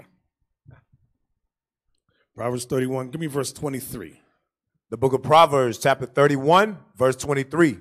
Her husband is known in the gates. See, that's the sister. Sisters want that. Her husband is known in the gate. Everybody know my husband. My husband's this. My husband. That's how women are. Women don't like that simp brother in the corner. Don't nobody know him. He's old. Don't nobody know. She, no, I want that dude over there. Everybody know him. I want him. Read it again. Her husband is known in the gates when he sitteth among the elders of the land. When he sitteth among the elders. She want to say, that's my husband right there. Now watch this. Jump down to verse 31. Verse 31. Give her of the fruit of her hands, and let her own works praise her in the gates. You see the difference with her? She didn't get her accolades just on, that's my husband. She put in work. Her work spoke for her. She had a revolutionary man. Guess what? She had a revolutionary mindset too. She put her bricks in. Everybody, you ever see these married couples? I say, I'll go to a congregation. Hey, who get married? Brother so-and-so. Well, who he marrying? That sister right there. What's her name? I don't know. Hey, come here, sis. Call another sister. What's that sister's name right there? I don't know. Don't nobody know her. But the brother want to marry her. Bruh, you simple as hell. You simple. And sister or the vice versa. Who that brother? Don't nobody know him. These are the ones that always end up backdoor, have all kind of problems. So read that verse again. Yes, sir. Proverbs 31 and 31. Give her of the fruit of her hands, and let her own works praise her in the gates. You see that? So a revolutionary thinking man, he don't want no idle woman. No idle woman that sits around the house and eat chicken and steak all day. She don't do nothing around the house. She got no hobby. She has no aspirations of doing nothing with her life. She's a big fat bill. That's all you're just paying to feed this thing. She ain't about nothing. Ain't nobody got time for that. But when you don't prove her, when you don't prove along to verify if she, because women can fake it. Brother, I'm about this truth. We have several cases like that. The sister, she's been in a year, 2 years. She said, I'm about this truth. Oh, I love the Lord, blah, blah, blah, blah. She got good game. Soon as she hooked up with the brother, she quit her job. She sat back and started gaining weight and scratching. She wasn't about nothing. Barely do the laundry. Brother come home to a house full of SH and just stink. He mad. She don't even want to cook. Ain't nobody got time for that. That's why we say y'all better give her time. You better make sure you don't if you don't prove along to verify if she's truly revolutionary, you get stuck with a big bill that's really, she a bum. She's a bum bee. Give me Sirach 25 and 17. Ecclesiasticus 25, verse 17. The book of Ecclesiasticus, or Sirach, chapter 25, verse 17. The wickedness of a woman changeth her face. The wickedness of a woman changeth her face. And darkeneth her countenance. Darkeneth her countenance. Like sackcloth. Now that's that inner demon she got starts to come through her face. You ever see a sister? As soon as you look at her, you go, she pretty. But when you talk to her, it's like, yo, this woman's a damn demon. And that beauty she once had is gone. You don't even see in the same light no more. Read, watch this. Yes, sir. Verse 18. Her husband shall sit among his neighbors, and when he heareth it, shall sigh bitterly. See that? See that? He got played. She got her revolutionary man. He sits in the gates with the leadership, with the elders. But his wife name always come up in some bull SH. That's what it means. Her husband shall sit among his neighbors, and when he heareth it, shall sigh bitterly. Brother so-and-so, Captain so-and-so, your wife said A, B, and C. Now she done did this. Oh, God, this damn woman gonna be the death of me. Here we go again. Ain't nobody got time for that. So I gave you two examples. One sister, she's revolutionary. She got her husband's good standing. She put bricks in. The other side right here, her whole countenance start to change after you get married to her. Now you every time you hear your wife now, you mad, you bitter. Because she ain't no damn good. She played you, bruh. She played you. Some women got game. She said, I'm going to get him. I'm gonna hold it tight for a year till we get married. Then when I got him, I'm going to let myself go. And he going to find out I ain't about nothing. Woo! Some of y'all sitting here right now mad as hell. Go, what you going to say? Yeah, the brother. Some of y'all on the podium mad as hell. Yeah, the brother was in, he's in his room, heard in two parties talking in the bathroom. Brother in the room, two parties talking in the bathroom. All he know is only him and his wife in the house. He heard they respond in the bathroom. I need you to come down. Listen, I need you to come down. Don't react as nothing. Because you know that she got to get the dude, the demon say, I want to come out now. Hey, listen. Don't say nothing. Listen. I'm telling you, brother, start hearing voice from the bathroom. Two parties talking. Now, guess what? Dealing with this one right here, her husband shall sit, 17. The wickedness of a woman changes her face and darkens her countenance like sackcloth. Meaning that inner spirit is just dark. She got a dark spirit on her. Like evil spirit. Her husband shall sit among his neighbors, and when he heareth it, shall sigh bitterly. You know when you get married, she's supposed to, let's say she's not where you want her to be yet. You might not be where you want to be yet. But guess what? She's going to glean off what you got. She's going to grow with you. She's going to see how you're growing and try and match that same spirit. Because she's going to be left behind. But she just wants to use you. Let's say she's jealous of you. She's jealous of you. The work and accolades you got, she never gets because she got that dark spirit. Now, because everybody said, listen, your wife ain't got no works in this truth. Don't nobody know her. Don't nobody want to know her. She take her anger out on the husband She called disrespect him in the house, and a lot of it's out of jealousy. Because why? She could never get off that dark spirit. See that verse 17? The wickedness of a woman changes her face and darkeneth her countenance like sackcloth. She could never transform her mind. She never want to transform her mind. So now her frustrations is taken out on you. Like whose wife was like that? David's wife. Remember he had a wife, what was her name? Michal. The Lord set him up as king. Rather than her rejoice, she had an evil spirit. She couldn't stand him. Where's that at? 2 Samuel? 16. 16 and 6? Yes, sir. Read that. Yes, sir. 2 Samuel chapter 6, excuse me. Chapter 6? Yes, sir. 2 Samuel chapter 6 and verse, we'll start at 16, Bishop? Yeah, just get to the point. Yes, sir. 2 Samuel chapter 16 and chapter 6, verse 16. And as the ark of the Lord came into the city of David, Michal, Saul's daughter, looked through a window and saw King David leaping and dancing before the Lord, and she despised him in her heart. You would think she would rejoice for her husband. He just won the victory. His glory is her glory. She didn't see it like that. She was a miserable wretch. She's that one, the wickedness of a woman changes her face and darkeneth her countenance like sackcloth. Her husband shall sit among his neighbors, and when he heareth it, shall sigh bitterly. You get a lot of marriages like that, and it's truth. What are you going to say, Lava? Remember, you make a statement. You said because of the brother name, he's want his wife to step her game up. Right. Then he would tell the sister that, listen, I need you to talk to deacon wife or captain wife. Because that's the status I want you to be in. She said she hanging with the sister that just walk in. Right, right. Then she get mad at the husband who tell her that, hey, this is what I expect from you. She get mad at the husband. She said, no, I just want to hang with the newcomer. Yep. The husband said, no. I want you to hang with people that can uplift your spirit. Right. That's not what she wanted. Exactly. So you get married in this truth. The sister should be, let's say she's a young sister. She should be around the senior sisters. In fact, her and her husband should be around the senior couples. Hey, can we come over to your house or invite the older ones over to your house for dinner? So you can glean from them. But you know, like Deacon Laba said, some sisters go, no, I'm going to look for that sister that nobody knows way back there. In fact, she came in last week, and that's my friend right there. She can't learn nothing from that sister. She can't grow talking to that sister. And she brings all the bad things she picked up from that sister to her house. Now her house is crumbling and falling apart. And she's like, well, it's yours. She's going to blame her husband. It's your fault. Our marriage is failing. No.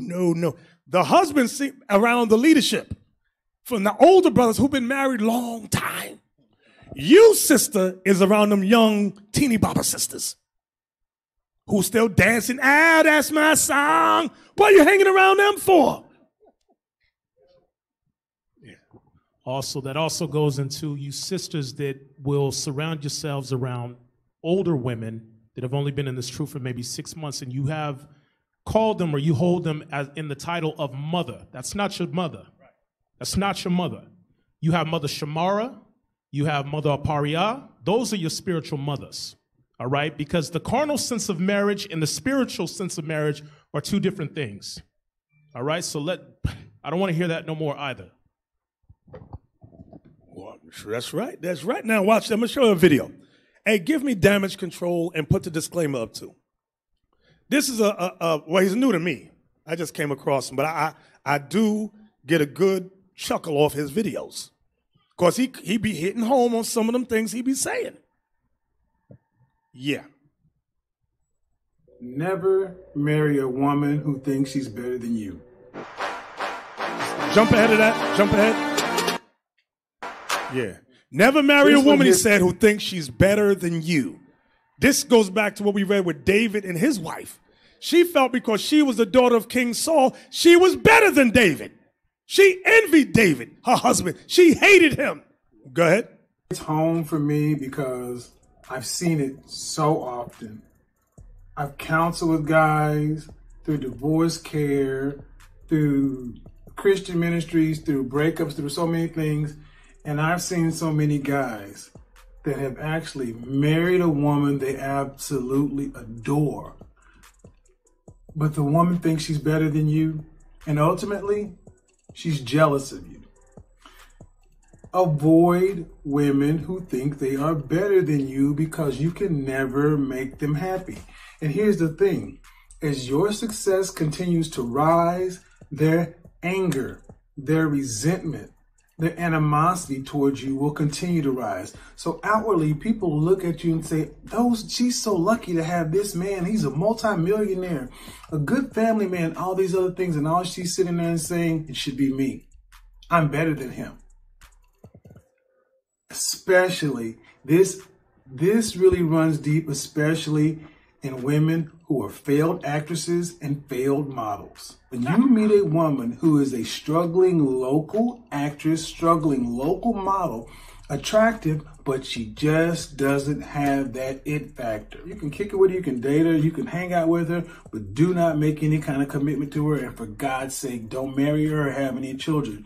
Because one, she is always going to have in her mind any kind of weight I put on, anything that happens is going to potentially hurt this non-existent career she's dreaming about, this fame that she wants, this thing that she cannot have. And especially if you're like Seth Curry and you actually attained it. He married his high school sweetheart. He was a teenage boy and she was a teenage girl. That 15-year-old boy was ecstatic to have that gorgeous girl because she actually grew into her womanness before he grew into his manness. He has finally grown into his man's body, into his man's mind, and become the man a lot of people saw in him. She's still looking at him as the same little boy who was blowing her kisses and kissing her ass as a teenager. And that's what you saw come out. That's what it is. It wasn't that she wants more attention. It wasn't that she wants more guys on her DM. She married a guy that she thinks she's better than. And honestly, she's jealous of him. She's jealous because I'm sitting at home, pumped out 3 kids, and he's on TV every day. He's getting all the fame. He's getting all the red carpet treatment. He's getting all this. And only time she gets attention is attention that he deflects to her. We wouldn't know about Aisha. Yeah, hold on, mute that thing for me. He tries to put her in the spotlight. Mute that thing. It's true. Bishop, you remember when we travel, when we come back home, what we heard? You was on vacation. Yeah.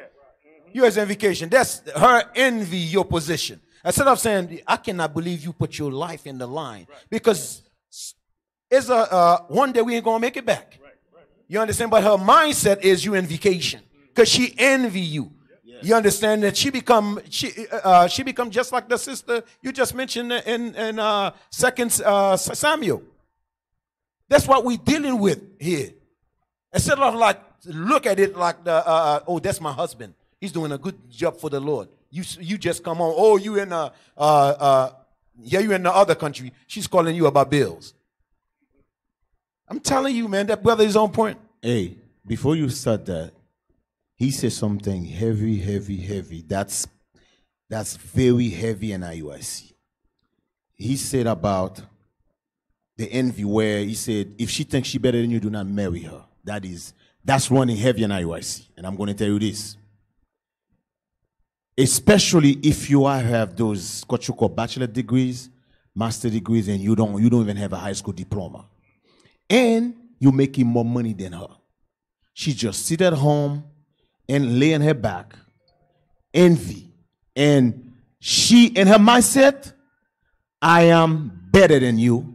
I am better than you because you don't even have a high school diploma. That's what playing. That's why you see a lot of problem today. The sister mindset is, I'm better than you. Well, sis, if you're better than me, why don't you put your master degree into to use? You got a master degree hanging in the dim wall. Here I am, I don't even finish high school. I'm making $100,000 a year. And you bitter. I didn't hold you back. You hold yourself back. That's what he's saying. We have a lot of that going on in Israel.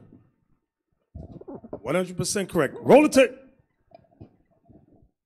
He tries to put her front and center. And guess what? If she had what it takes, she'd already be there. And that's what's not being told. If she had anything that should make her a star or put her on that level, she'd be there. Will Smith married Jada Pinkett. Jada Pinkett had a modicum of success, but she was never nowhere close to being what Will was. Look at what Will tried to do with his son. He kept trying to push his son out there, but his son isn't Will. Well, guess what? Aisha ain't Steph. Let me tell you what I feel is going to happen. I feel this is what's going to happen. She's going to end up divorcing him. It's going to get to a point to where it is intolerable. She's already made this faux pas. She's already put it out there. It's out in the ether, and she's getting drugged by men. And people are actually looking at her like, what the hell's wrong with you? So she's going to have to pipe down. She's not going to be able to say much about anything, but it is going to tear her apart, tear him apart, because at the end of the day, she thinks she's up here and she thinks he's down here. It is not going to change. She does not view Steph Curry as the NBA All-Star world champion basketball player. She views Steph Curry as this guy that her mom and dad, her parents told her, you need to marry and secure the bag. She didn't want to be there. She would have rather been a struggling actress in Hollywood, trying to get bit parts in commercials, trying to get pickups in TV, you know, trying to be an extra here, or try to get a print commercial or something, while ended up dating whoever. Honestly, she'd have been happier that way. I know too many women like this. Trust me, I've seen this in my life. There are women like her who are above average looking. Let's be honest, she's not that fine. I mean, she's attractive, but she ain't model fine. She's pretty, but she ain't all that. She can't handle it. She's not built for it, but she thinks she is. She can't even handle the overflow traffic she gets from her husband. What the hell makes her think she can handle it in the spotlight? But the problem is she's too close to the sun. She's close enough to where she actually thinks she could do just fine. And the bad thing is she's seen too many women kind of do this kind of thing. Look what Kamora Lee Simmons did. She actually has had a reasonably successful career, but she was a model, a supermodel in somebody's eyes, but a model nonetheless. What has Aisha Curry done other than been married to Steph Curry? But that's not going to change anything. This is going to nag at her, nag at them until she ends up. Now there's another possible alternative. Steph could try to work behind the scenes with some Hollywood producer, friend, family, and try to throw some work her way and try to get her in Hollywood. But you know what? It'll even be worse, because honestly, when she gets up on the screen and it shows that she doesn't have the chops, shows that she doesn't have that it factor, then you have to deal with the fallout of that. When you marry a woman who thinks she's better than you, when you're with somebody who is ultimately going to be jealous of you, who can't play their role, does not like the spotlight being on you, you're signing up for a life of misery. There's going to be this passive, aggressive, low-level contempt for you, because at the end of the day, you're really not what she wanted. You're not what she wanted to do. She wanted something completely else, and she's living a life that somebody else planned for her. And even though it's probably the best thing for her, she thinks she can do better. Thank you. Till next time, that's it. Talking. All right. Well, that's some heavy stuff right there. He dropped some nuggets in that thing. Bishop, there's a lot of sisters right now in Israel who think they can do better than their husband. There's a lot of sisters. I see them. They think they can do. When they come, they start talking to you. Their husband sitting right there, they're sitting right there. The way they're talking, they feel like I can do better. I can do better. No, sister, you cannot do better. If you can do better, how come you come in that you're single? How come you come in that you're single? You could not keep a man. That means you could not do better. You have 2 kids, no man. Now you married this brother, you think you can do better. No, because that brother you married, before him, everybody you was messing with, they were niggas. Yes, you 2 baby daddies, they are niggas. Yes, they are bastard kids, they are niggas. I'm just being for Will. I'm just Will. That's what they are. Now once I got blessed with this brother, you look at him like, oh, I'm better than him. I can do better. No, sister, you cannot do better. Like Bishop said, you got exactly what you deserve. Get 1 Corinthians chapter 1. 1 Corinthians chapter 7. 1 Corinthians. Hey, so the point with that video is that when you examine the Proverbs 31 sister, not only was her husband known, like the brother gave the example of Stephen, what's his name? Steph Curry. Steph Curry. The Proverbs 31 woman put her bricks in. Her name was known. People knew her. She wasn't bitter against her husband. But the sister we read about in Sirach 25, whose countenance was darkened, That's what we saw there. Who the wife is bitter. She cannot, like he said, she flew too close to the sun. I had to ponder. I said, that's an old story. Like what do you call it? Yeah, where Icarus, right? He made these wings. He put them together with wax, and he had to get out of prison. And he flew off the top of the prison, and he kept flying higher and higher. He got too close to the sun. The wax on the wings started to melt, and he fell and died. So he said, when you marry a woman that's jealous of you, she can't even measure up. She flew too close to the sun. That's some heavy stuff. That marriage gonna fall apart. And Bishop, you know, sometimes the sister will seek her attention or seek her fame from social media. And she'll end up shaming her husband for her goal of gaining some spotlight to outshine him. So you got to be mindful of that. That's a heavy point right there. Look at 1 Corinthians chapter 7 and verse 1. So brothers, sisters, y'all got to know your worth. If you might not be worth nothing right now, if you do real self-examination. I know we all children of God in here, but there's always room for what? Growth or improvement. Always. Read. 1 Corinthians chapter 7 and verse 1. Now concerning the things whereof ye wrote unto me, it is good for a man not to touch a woman. Now people often ask, why did the Apostle Paul say that? It's good for a man not to touch a woman. Look at verse 32. Verse 32. But I would have you without carefulness. Meaning worry.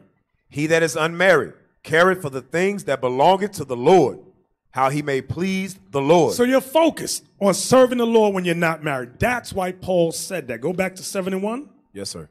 1 Corinthians 7, verse 1.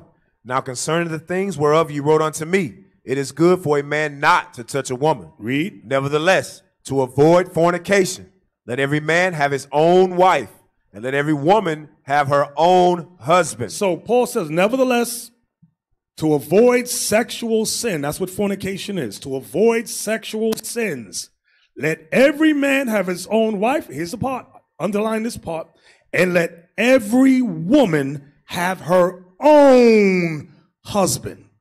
I don't know what y'all, this polygamy stuff y'all talking about. The Bible says let every woman have her own husband. Ain't no sharing. No. That ain't coming till Isaiah 4 kick in, and we ain't in Isaiah 4 days yet. Okay? So, until that day, until Isaiah 4 kick in, every woman must have her own husband. You got these brothers talking about, babe, I've been doing research. No, your rod has been doing research. I've been doing research, hon, because, back in the day, our forefathers, you know what I'm saying, had 2, 3, 4 women's, you know. But Raheem, I don't understand. You was learning with the brothers, and it says let every woman have her own. It don't mean that, babe. It don't mean that. Really? And you know the kind of women that get stuck like that? Them old desperate women. Them old, I just need any kind of old dang-a-lang women. Those women that ain't got nothing going on for them women. She ain't paid a bill all her life. The brother paid for everything. So because he took care of everything, he must follow behind his simple behind as he gets all these ratchet holes on the side. And Lord knows what you're going to catch. She wake up one day, Raheem, I'm scratching down there. What I got, what's wrong with me? I went to the doctor, I got crabs. Where the hell I get crabs from? Maybe it's from Shaniqua. Who's Shaniqua? That's wife number 3. What? And because she got so low self-esteem, she didn't want to wait for a real brother. She got suckered. Alrighty then. Read on. I'm sorry, BH. I know you're mad at me right now. I know you're mad, but I love you. Come on. Verse 3. Let the husband render unto the wife due benevolence, and likewise also the wife unto the husband. Ah, suki now. Let the husband render unto the wife due benevolence. That goes into sex. And likewise also the wife unto the husband. Go ahead. Read. Verse 4. The wife have not power over of her body, of her own body, but the husband. Yeah, here in America, they tell a woman, be transformed. No, they say be conformed to this world. The women come in Israel, they want to be conformed to this world and say, I'm not in the mood. He go and get some anyway. She go, you raped me. This babe, that's not rape. Can you read the verse again? Yes, sir. Verse 4. The wife have not power of her own body, but the husband. You see that? But she don't believe that. You know why? Because she's not been transformed in her mind. Her mind is America's mind. This is what Paul is showing us. Her mind is TV. You rape me. You're not supposed to do what I don't want you to do. What did you say, Laba? The Bible just tell you don't have power over that. She don't believe that. That's why these old American Negropeans, she don't believe that thing. So, bruh, here she go. I got a headache. I got a headache. Soon as she come through the door, babe, here's an aspirin. I don't need no aspirin. I ain't got no headache. Good. Get undressed and get in the bed. That's how you handle that. The hell is this? Did you, oh, my back? Oh, my back. Well, you can just lay on your stomach, then you'll be all right. The hell is this? Anybody got time for that? Yeah, then the sister get mad because some other woman caught her husband's attention. And then we get the phone calls and the emails, my husband ain't right. Well, why ain't he right? He looking at porn. And here go my wife. Sister so-and-so said, her husband's looking at porn. She on the phone with it. Here she go. Sister, she put on mute. Sister so-and-so's husband looking at porn. What should I tell her? I say, hey, tell her to go to Victoria's Secrets, put on some edible panties, and swing from the chandeliers and work it like her mama showed how to work right there. Bigger. And you ain't ever got to worry about this dude watching porn no more. Because I know what's going on. I tell her why. I know what's going on. Here y'all get all comfortable and you don't want to do nothing no more. What you used to do to get the man, you don't want to do it no more. You research sisters know what I'm talking about. I'm going to tell you about a research sister. She going to get with the man. Hey, I'm going to show you something real quick. Look at Hebrews 13:4 again. I'm going to show you something. Bear with me. Just bear with me. I'm going to try not to sound rude and crass. I'm going to try to sound nice. In fact, I'm going to try and sound educated. Go ahead. Hebrews chapter 13, verse 4. Marriage is honorable in all. Here it come. And the bed undefiled. And you know what it means, the bed undefiled? Meaning what you and your spouse is doing, you can do it all night long. It ain't nobody's business. But here come the research sister. You know, I've been doing research, and I shouldn't be giving fellatio. BJ. I know you're young. You don't know what that word means. It's BJ. Just look at a BJ. Urban Dictionary, BJ. What is that? She used to give a BJ like nobody's business. She could suck a golf ball out of a truck's exhaust. Hey. But now she's doing research. And in the research, it says sodomy. And she goes, oh, that's sodomy? Listen, that's not the biblical definition of sodomy. The biblical definition of sodomy goes with same sex. She's doing research. So now she don't want to do that. She don't want to help her husband. Brothers, I'm going to help you out here. You know what you do? Bring it out. You get you some jelly, you put that jelly on. He said, listen, you got 10 minutes. If you don't do what you used to do, I'm going out this door. I'm telling you, I ain't got time for them. I ain't playing games with these daggone women. The hell is this? Because you know, if she went with the white man, he'd have her doing the nastiest thing ever. And she would never tell the white man, I don't do that. White man got his foot on her head. She's vomiting, and he's still knocking her back out. She don't say nothing. But here you go, put some jelly on it. The hell is this? Or syrup, whatever you like. Get on my damn nerves, these research sisters. The Bible says the bed is undefiled. I'm tired of the emails. And listen, here go the sister. After we tear up in the scriptures, she gonna go, well, here she go. Her mind, Satan goes, say his balls stink. Oh, his balls stink. These are the emails. My wife said, let me see the email. He don't wash downstairs, so I don't feel comfortable doing that. Well, take that nigga in the shower and put some soap on it. What the hell is this? Yeah, the royal penis is clean now. Have him take a bath. Have the nice hot, hey, because you know, he said, babe, have it ready when I get home. Make sure the bath is there. Babe, get in the tub. I'll wash you. I'll do it for you. Treat the man like a king. Daggone women, get on my nerves. Where we at now? I'm sorry if I sounded rude and crass. Bishop. I apologize. Yeah, Bishop, brother said you're the only one who can get away with that. See? Brother said you're the only one can talk like that, you get away with it. Lord have mercy. We trying to talk like that. That's it. We just evil. So where we at? We'll go back to 1 Corinthians 1 7 Corinthians 7 yes, sir. 4. 1 Corinthians chapter 7 and verse 4. The wife have not power of her own body, but the husband. So whatever he wants, sisters, he want. Do that thing. Go ahead. And likewise, also the husband have not power of his own body, but the wife. And brothers, it's the same way. Some of you brothers, listen. One brother, remember, Captain Shema, y'all know what I'm talking about. Brother going to talk about, she stink down there. Listen, if that's the case, they got medication for that thing down there. He said a bath don't work on her. Her parachute is fumigated. The hell is this? You better help your wife out. Don't talk about her like that. Don't bring that to us telling us your wife vagina, her vajay stink. That's rude, bro. Take her somewhere to the doctor. I'll ask her, sister, what do you do? Get some real counsel on that. And what the brother, because we might not know. That's woman stuff. Go over there to the senior sister. Have your go over there and talk to them. That's what you got to do. You know? Shoot, the hell is going on here? Yeah, it could be her diet. She need to stop eating steak 7 times a week. In fact, she need to fast a few days. Clean that gut out. You know? Purge that thing. Where we at? Verse 5 now, 1 Corinthians 7, 5? Yes. 1 Corinthians chapter 7, verse 5.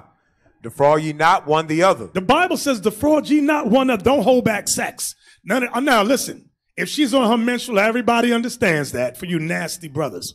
If she's on her menstrual, the Bible tells you not to deal with her on her menstrual. For 7 days, God says. Go ahead.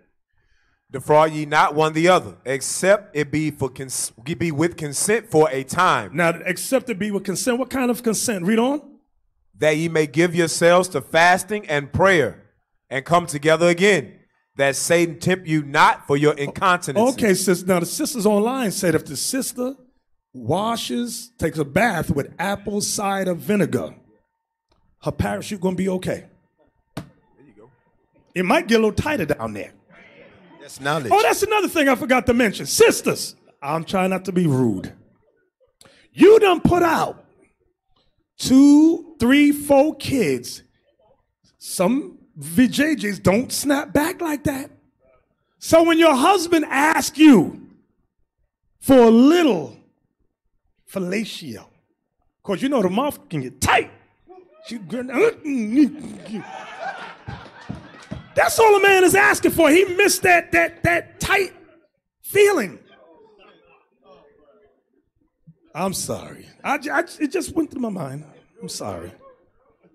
Because brother complain about Yeah, brothers, because sisters, brothers complain. Brothers complain about this thing. And we don't want to see y'all end up in divorce court. We want y'all to be happy. Happy, happy, joy, joy. Again, I didn't hear. Yes, sir.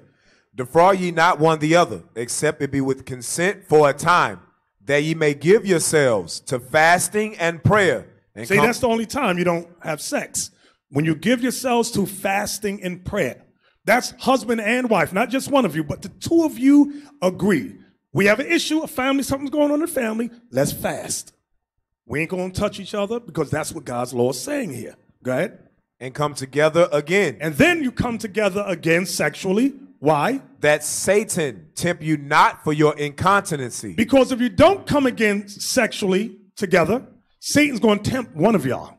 Whether it's the male or the female, Satan's going to say, she looking at another man. He looking at another woman. Why? Because you ain't give her none and she ain't give you none. Y'all mad with each other. Y'all don't want to have sex. Now somebody's going to be on Backpage.com looking on matchmakers and all of that. What's that little website? Tinder? Tinder and all that foolishness. Like they what's that movie, Slim, Queen and Slim? They met each other on Tinder, right? Yeah, so Tinder, here she go, what's that? She Googling things now. That's what happens when you play that sex game. I'm going to hold back from you. Then when them eyes start wandering, now you mad. Go ahead. Verse 6. But I speak this by permission and not of commandment. You know when he says this part here, but I speak this by permission, not of commandment, meaning there's no commandment you could go back in the Old Testament to reference what Paul is talking about. So the Lord gave him permission to explain and discuss certain things, what we're talking about now. Go ahead. Verse 7. For I would that all men were even as myself. What does that mean? That goes back to verse 32. Read verse 32. Yes, sir. Verse 32. But I would have you without carefulness. He that is unmarried, careth for the things that belongeth to the Lord, how he may please the Lord. Paul was single, okay, because he chose to be single to dedicate his life to the Most High's work. Go back. Verse 7. For I would that all men were even as I myself, but every man have his proper gift of God, one after this manner and another after that. I say therefore to the unmarried and widows. The unmarried and to the widows. The widows are those women whose husbands died. Go ahead. It is good for them if they abide even as I. So Paul said it's good if you remain single just like me. Give yourself, dedicate yourself to the one true God. That's what Paul is saying. Go ahead. But if they cannot contain. If you cannot contain sexually. Let them marry. Let them marry. For it is better to marry than to burn. For it is better to marry than to burn sexually. That's what he's saying. But now, you know what people have done in the truth? They have read that and they have, some sisters have just ran on that side of the room and grabbed any old brother she saw because she wanted any old kind of dang-a-lang. But guess what, sister? You forgot. Paul is not saying to skip the steps to marriage. He's just saying it's better to marry than to burn. One of the steps is Sirach 6 and 7. Get me that? Yes, sir. Sirach chapter 6 and verse 7. So while you're burning sexually, because you just got to have it, she just got to have it, you still need to apply this. If thou wouldest get a friend, prove him first. You still got to prove him, sister. You brothers, you might be burning sexually. You still got to prove her. You can't skip over that and get any old woman you see. Does everybody understand that? Yes, sir. Read, was that it? No, sir. If thou wouldest get a friend, prove him first, and be not hasty to credit him. And don't be hasty to credit, because you know people don't know. Women go, oh, he's good, he's all right. Sisters too. Brothers go, she's good, y'all been talking for 3 weeks. That is not enough time to get to know one another. In fact, 6 months really is not enough time. If you ask me, my advice, year, 2 years. Then you get to know one another. Then you start to know each other's personality, character flaws, and all that. You say, okay, I see now. You get to know one another. Then you got to decide, am I able to put up with this person's personality traits and character flaws? If y'all talk about it, let's improve this about one another. I want you to do this. Can you do that for me? Okay, and that's how you get to know one another, improve one another. And they start to change and transform and upgrade to that spirit you want them to be at. Look at 1 John 4 and 1. The book of 1 John chapter 4 and verse 1. Beloved, believe not every spirit, but try the spirits, whether they are of God, because many false prophets are gone out into the world. So you see that, beloved, believe not every spirit. Now, although this is going into people that claim to know the scriptures, it's also a principle for proving anybody. Beloved, believe not every spirit, but try the spirits, whether they are of God. Sister, brothers will tell you they are of God. They will tell you that they love the Lord, and likewise, vice versa, brothers. These women over here will tell you they love the Lord. It says, try the spirits To try the spirits is the same thing that says prove a friend. It's saying the same thing. Try a friend, prove a spirit. Prove them whether they love the Lord. You got to observe them. Talk to them. Get to know them. That's how you try. That's how you prove. Read that again. Yes, sir. 1 John 4:1. Beloved, believe not every spirit, but try the spirit. Because people lie. Brothers lie. Sisters lie. Read it again. Yes, sir. Beloved, believe not every spirit, but try the spirits, whether they are of God, because many false prophets are gone out into the world. Give me 1 Corinthians 6:15. I'm going to show you something. When you burning, when Paul said it's better to marry than to burn, you decide you don't want to go through the proving process of trying the spirit. This is what happens. 1 Corinthians 6:15. 1 Corinthians chapter 6, verse 15. Know ye not that your bodies are the members of Christ? Shall I then take the members of Christ and make them the members of an harlot? God forbid. It is forbidden for us to deal with harlots, brothers. A harlot is any old woman. Or you might not have to pay her. How much is it for? How much is it? $40? It's a roundaway brother over there. $40 for or whatever kind of job you getting. You know what I'm talking about, sex. Some of these hoes, harlots, will be satisfied with a Happy Meal. That's all you got to give a Happy Meal. She'll make you smile. Read that again. 1 Corinthians 6, verse 15. Know ye not that your bodies are the members of Christ? Shall I then take the members of Christ and make them the members of an harlot? God forbid. God forbid means no. You're not. Brothers don't deal with harlots. And a harlot don't have to be. Well, she wasn't standing on the corner selling herself. She ain't a harlot. Y'all know them hoes in the projects. Right. Some of them don't even live in the projects. They just around the corner. Some of them. You know where they at. Just taking the McDonald's. They will. Yeah. Read on. Verse 16. What? Know ye not that he which is joined to an harlot is one body? For two, saith he, shall be one flesh. That's why it's forbidden for us to join. That's how you know sex is spiritual. It says what? Know ye not that he which is joined to a harlot is one body? For two, saith he, shall be one flesh, meaning one spirit. They all come together. Your DNA goes and gets absorbed in her and vice versa. Sex is spiritual. I know it's deep right there, but it's real. Go ahead. Verse 17. But he that is joined unto the Lord is one spirit. Watch what it calls it now. Read. Flee fornication. The Bible is calling sex with a harlot fornication. That's another form of fornication. Stay off Backpage.com. Stay off, Tinder? Stay off Tinder and those type of things. Because you're going to get a harlot. You're not going to get a God-fearing woman. Okay? From there, give me Sirach 23:17. The book of Sirach, chapter 23, verse 17. All bread is sweet to a whoremonger. He will not leave off till he dies. So brothers who have that whoremonger spirit, there's no one woman that can satisfy him. The Bible says the only thing that can stop a whoremonger brother is death. So sisters, you see this brother, you know through talking to him, he had woman after woman after woman after woman. Now he's been in 6 months, maybe a year. And you think you could tame that spirit. And you decide you don't want to wait 2 years for proving. You just ruined your life. Yeah, I can you Mrs. Fix It. I'm the quicker fixer-upper. You got a red cape coming out of that. That's not a cape, that's a parachute hanging.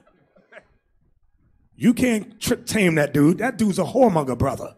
Not only when you meet him, you find out he's a whoremonger, he got kids across the country he ain't taking care of, and you want to marry him.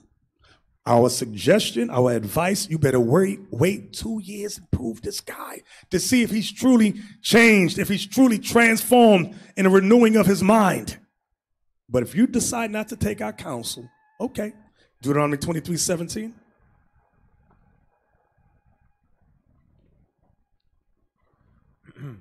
Deuteronomy chapter 23 and verse 17. There shall be no whore of the daughters of Israel. That's what you want right there, that part right there. There shall be no whore of the daughters of Israel. So likewise, brothers, some of these sisters that come in having lived the life of a whore, meaning she's a round the way girl. She's that ratchet sister. Now there's an expression, you can't change a hoe into a housewife, but God can. The Lord can. If she's truly changed, you got to observe, talk to her, get to know her, listen to her, see if she lies. I'm going to give you a lie right now. What a sister done said to her brother. Sister used to be a hoe. She used to dance in a strip club. I said, brother, my advice to you is, I said to him, she's not for you. He said, no, she's for me. I said, you're a virgin? He said, yeah, I'm a virgin. I said, you never had sex before? He said, I never had sex before. I said, she's not for you. Why you say that?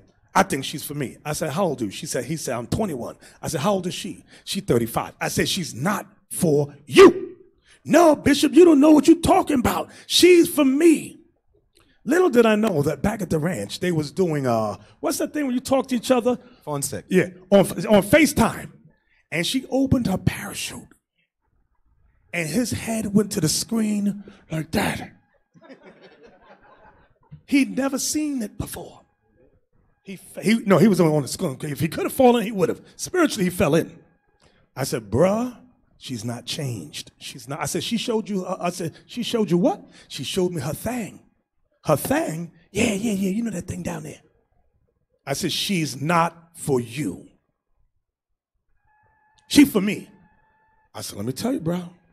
Ask her life. Just ask her past without me having to tell you. So he gonna go ask her her life. I don't know what Bishop talking about. He need to mind his business. I said, ask her if she ever worked in a club. His little self gonna go over there. You used to work in the club? Oh, here he go. Yeah, I used to work in the club, but I wore jeans in the club. I worked in a strip club, but I wore jeans in the club.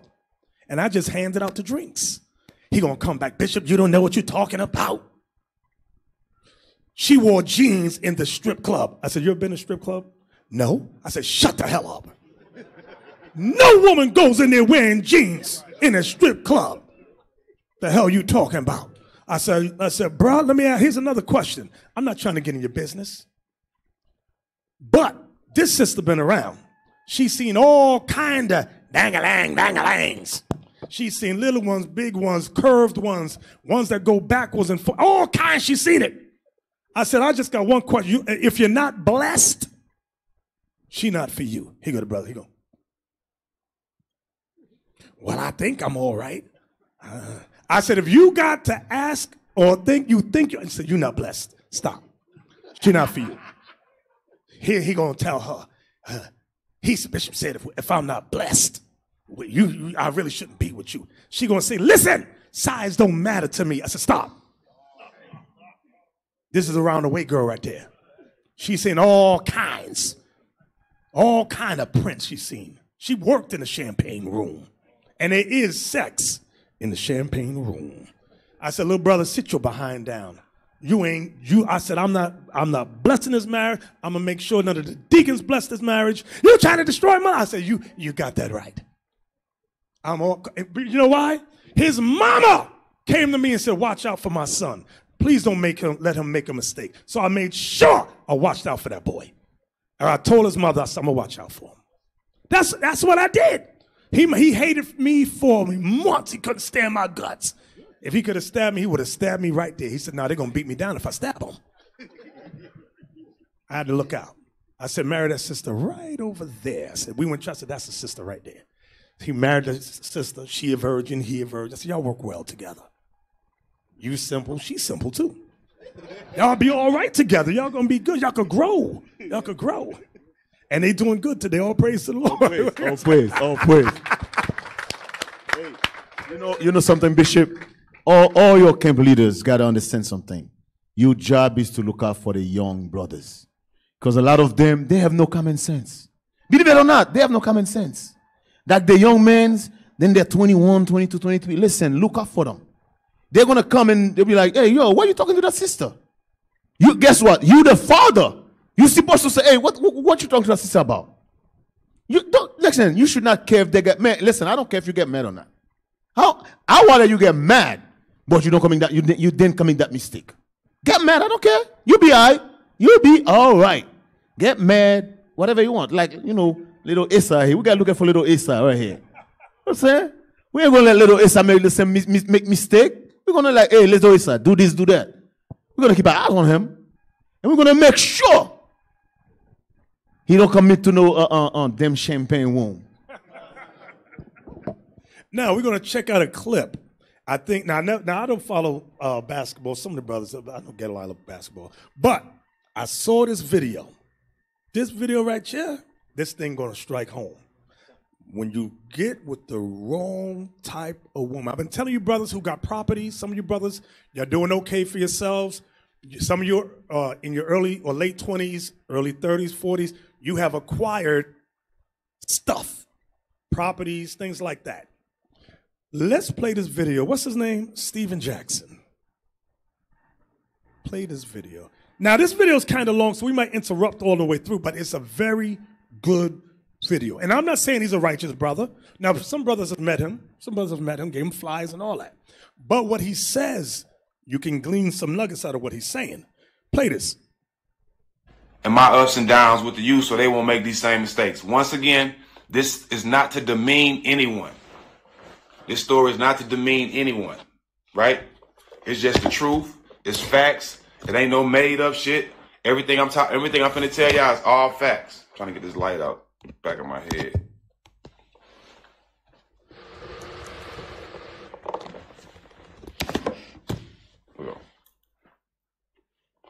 All right, let me say this one more time. For all you motherfuckers who want to say what you want to say and don't want to hear what I said. Pause it. Hear what I said. Okay, disclaimer, because I know I'm going to get an email. He was cursing. You know when people get on my nerves when they say that? Like when they in their house, they don't curse. And some of the most Christianized people is the biggest cussers. You ever see, what's that gospel singer named Shirley Caesar? Get her mad. Watch what she say to you. Be all kind of words, but the child of God. T.D. Jakes too, all of them. They all curse, and their people in their congregation, he cursed. Like when you walk outside these doors, people ain't dropping F-bombs left and right. But this is how the brother talk. And he's smoking weed, but that ain't the point of the video. Go on back now. Watch. Play the video. Take your bag, kids out the room. This is not to demean anyone. This is not to demean anyone. These are facts. These are my life experiences. This is stuff that I've experienced, that I've learned from, that I want to share with youngsters so they won't make the same mistakes I've made. Is that clear? To all you blogs that's going to try to take what I say and put it on your blog and try to make a story that nobody ain't going to see anyway because you only got 660,000 followers. I'm not going to be the guy that go on your blog because you twisted something I said and speak on it to make your blog get attention. Nah, I ain't that stupid, fam. I'm on Showtime. I'm on Fox, okay? Your blog because you twisted words and made up shit. No, everybody got a blog. So 90% of the blog shit is false, all right? So don't pay attention to no blogs. Y'all know I'm a real one, so y'all can come right here to my page and I'm going to give it to y'all real. I ain't never lied about nothing and ain't no reason to lie now, right? All right. So I'm giving game to the young men out here and telling them the experience I've had. This is not to demean nobody once again, okay? This is free game. Shout out to everybody. I love everybody. I love being black first. You know what I'm saying? And I love everybody that's black, women included. Let me get that clear because a lot of y'all just ignorant. But let me say this too. A hit dog will holler. A hit dog will holler. You ain't gotta say no name. That means if you're guilty, you're going to get mad. Only the guilty ones get mad at stuff. Go ahead. You ain't got to point no fingers. You ain't got to do nothing. A hit dog will holler, bruh. This is facts. All right. So, and I hope, even women, I hope some women hear this and be like, you know what, I'm going to find me a one man. I hope this is for women and men, but I want my young men to take heed to this and listen to this and take the right advice from this. Okay? Yeah, the story's a little funny too, but take the right advice from this. And the moral of this story is find you one woman. This is the whole reason for me telling this story. Find you one woman, love her through the good and bad, and build with her. Because I'm telling you, if you think having a whole bunch of hoes and having multiple kids by women is something to brag about, it will ruin your life. Thank God it didn't ruin mine, but it will add a lot of stress to your life that you don't need, bro. Facts, all right? All right, so bam. So I'm with a chick at the time. I'm with a chick at the time, right? And me and her together. We've been together for like a year or two. I met her in New York in the subway. I was my first year in NBA. I met her in New York, and I flagged her down while she was driving. Got her number. Ended up talking to her. We ended up dating for a year or two. I go to San Antonio, right? She's with me in San Antonio. So y'all know I won a championship. So when it was time for me to go negotiate my contract the following year, the team told me, what's the number? We want you here, Jack. It's a number of reasons why you were here. And this is my first time ever hearing something like this. So one of the reasons why San Antonio didn't want to sign me back was because of the girl I was dating at the time. Said she was a bad influence to some of the other wives. They didn't like how she dressed. Wait, stop. Did y'all hear this? This is messed up. This is what we was reading about earlier. When you get a wife and when you hear her name pop up and you sigh bitterly, this is what was going on. Because his wife, obviously, nobody liked her. She couldn't get along with nobody. She didn't know how to dress. Not ain't his wife, but it was his girlfriend at the time. Go on. Go ahead. It wasn't that type of organization, but how can you tell somebody how to dress? You know what I'm saying? This was my woman, so I didn't really care about it at the time. I didn't really pay him no attention. Cool, I'll bounce. You know what I'm saying? Y'all should be worried about my basketball, not who I'm dating, right? So that's one reason why I didn't sign back after we won the championship in San Antonio, right? Was because of the woman I was with, right? Bam. So some of you's not gonna get winged because of your wife. Atlanta, me and her fight in Atlanta. We have a rocky relationship in Atlanta. You know what I'm saying? But we working shit out. You know, no relationship is perfect. Come to Atlanta, I signed with Indiana the next year, and I signed my big contract in Indiana, right? I signed my big contract in Indiana. Before I get my big contract, we still together. We living together and all that, right? So we moved to Indiana. I play a season in Indiana. I proposed to her. I can't remember where I proposed to her. None of that matters anyway, though. But I proposed to her, and during that time, you know, we plan to get married in Houston. We plan to get married in Houston, right? So, newsflash for all 530 y'all on here. In order for a prenup to get drawn up, the two people, the man and the husband and the wife, have to agree on what the prenup says in order for the prenup to come out valid, and you both sign it. Let me say that again. In order for a prenup to get drawn up, both sides have to agree. The husband and the wife, the bride and the groom, they both have to agree on the prenup before it's written up, before it can even get written up. You have to agree on it, right? So, I take care of a lot of people. I'm never letting one woman control of all the hard work I've done in my life. None of these motherfuckers was in the gym with me, right?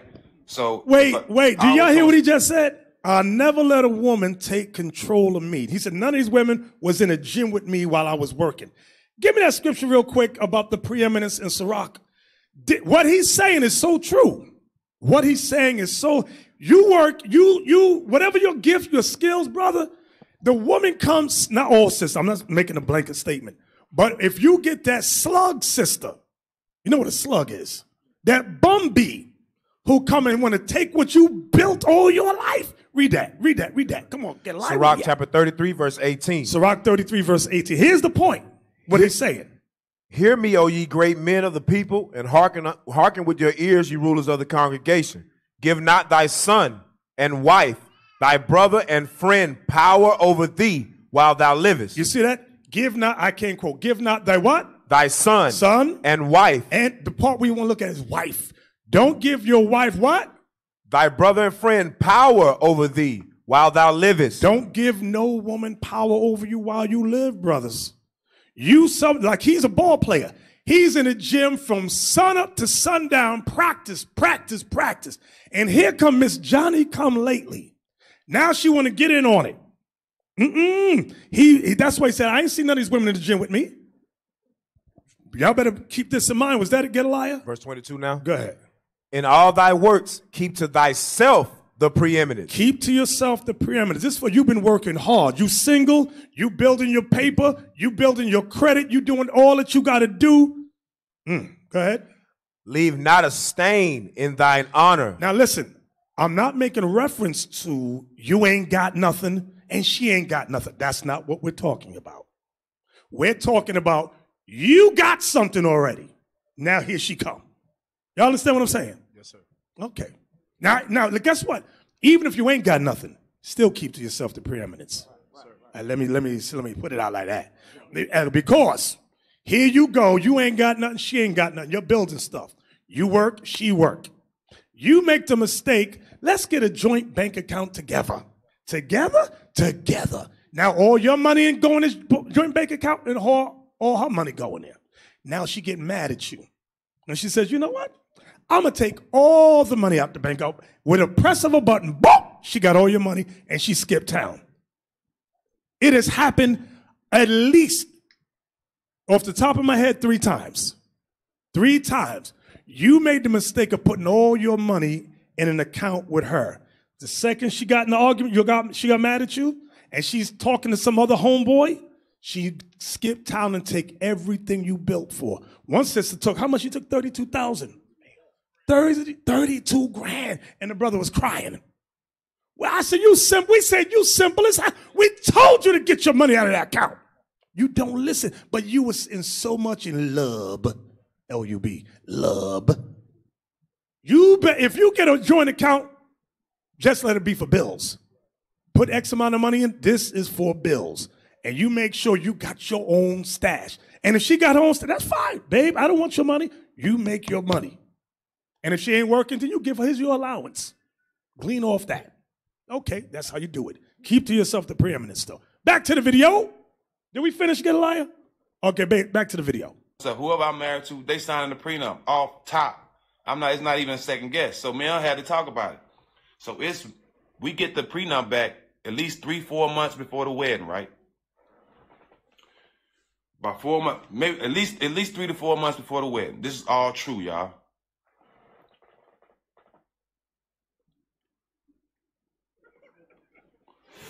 So, 3-4 months before the wedding, we get the prenup. I give it to her. I hope none of you brothers are still getting spirits on y'all because of the weed. Oh, I sure do miss that. Hey, put it back a few seconds. Put it back a few seconds. Go ahead.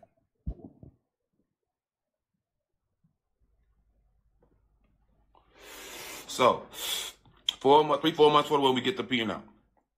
I give it to her. Granted, when I give it to her, she shouldn't be surprised by it because me and her sat down and agreed up on the prenup, right? Me and her agreed up on the prenup. We agreed. Listen to me, y'all. We agreed on the prenup. Bam. So we agree on it. A month passed, like 2 months before the wedding. I'm like, yo, look.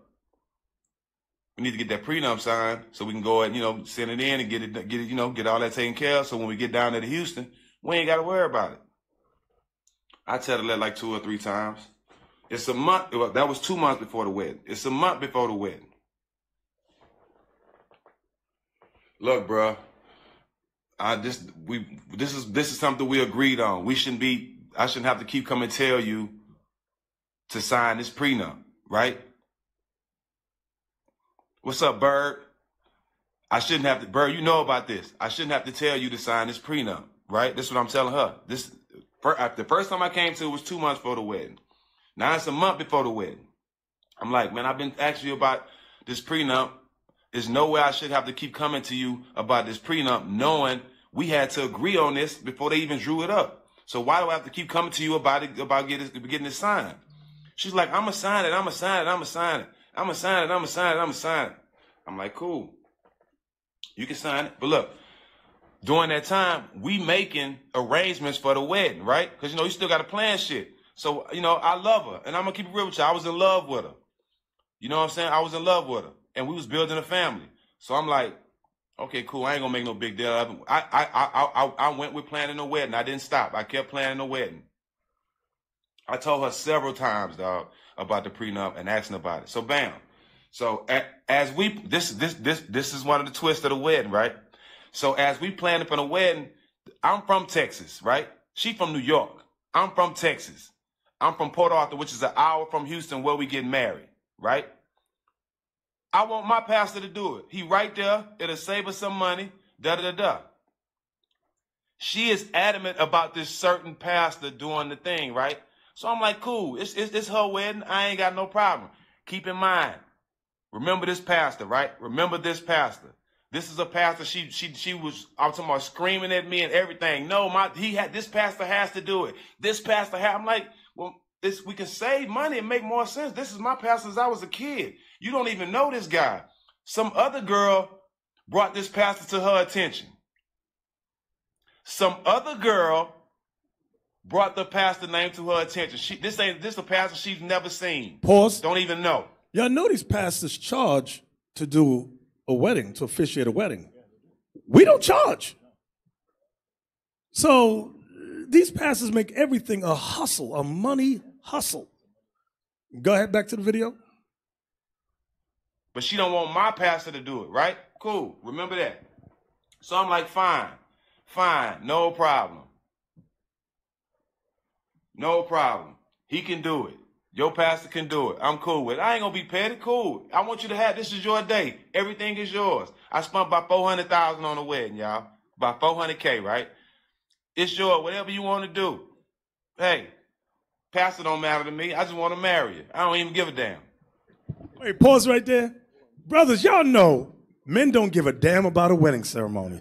It's the women. That's their day. They want to be seen. This is my day. It's about me. Look at me.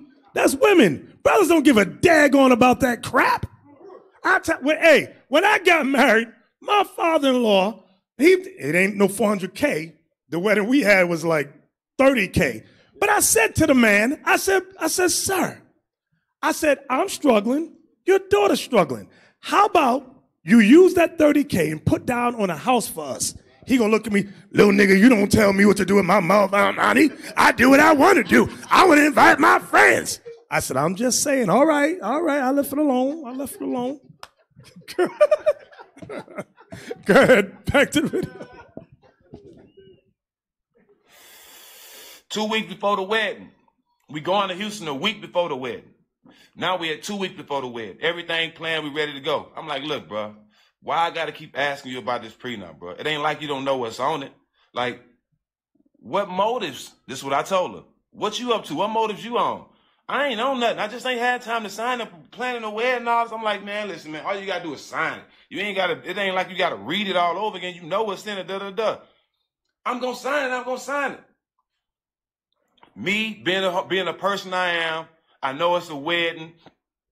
And all that shit, I'm like, you know what? I know you probably just frustrated. I'm trying to be a supportive man at the time. I know you're going through a lot, baby. I know it's up. You know what I mean? Just when we get, just make sure I get it for the wedding. You know what I'm saying? Da-da-da-da. We go to Houston. We get there, right? We get to Houston. The night I get to Houston, you know, when we get to Houston, we separate. So she go with her friends, I go with my guys. You know, I'm at home. This is my hometown. So, you know, I'm strip clubbing and all kind of shit. Wilding out with the homies. My partner Weezy on here, he was there. Wilding out with the homies and shit, having a good time. So, my homegirl Mimi, mama, Miss Doris, was our nanny at the time, right? We had a nanny at the time. We had a baby. We had a nanny at the time.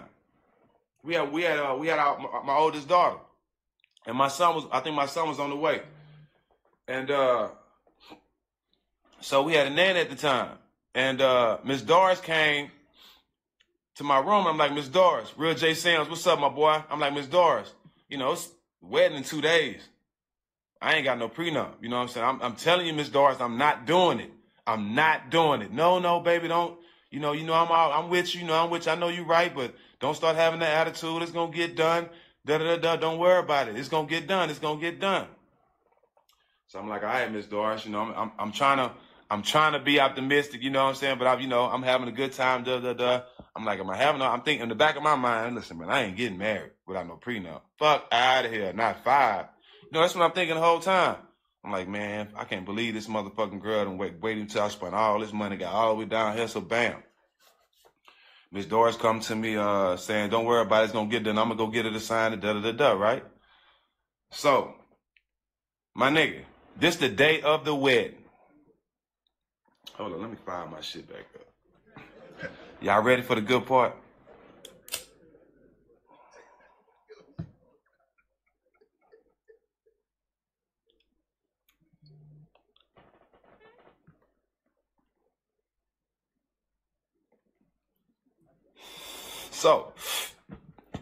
So the day of the wedding, y'all.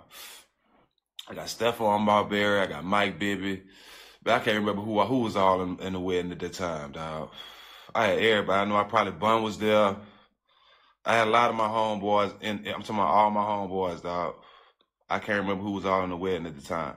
But Mike Brown, celebrities, everybody, her friends, everybody, right?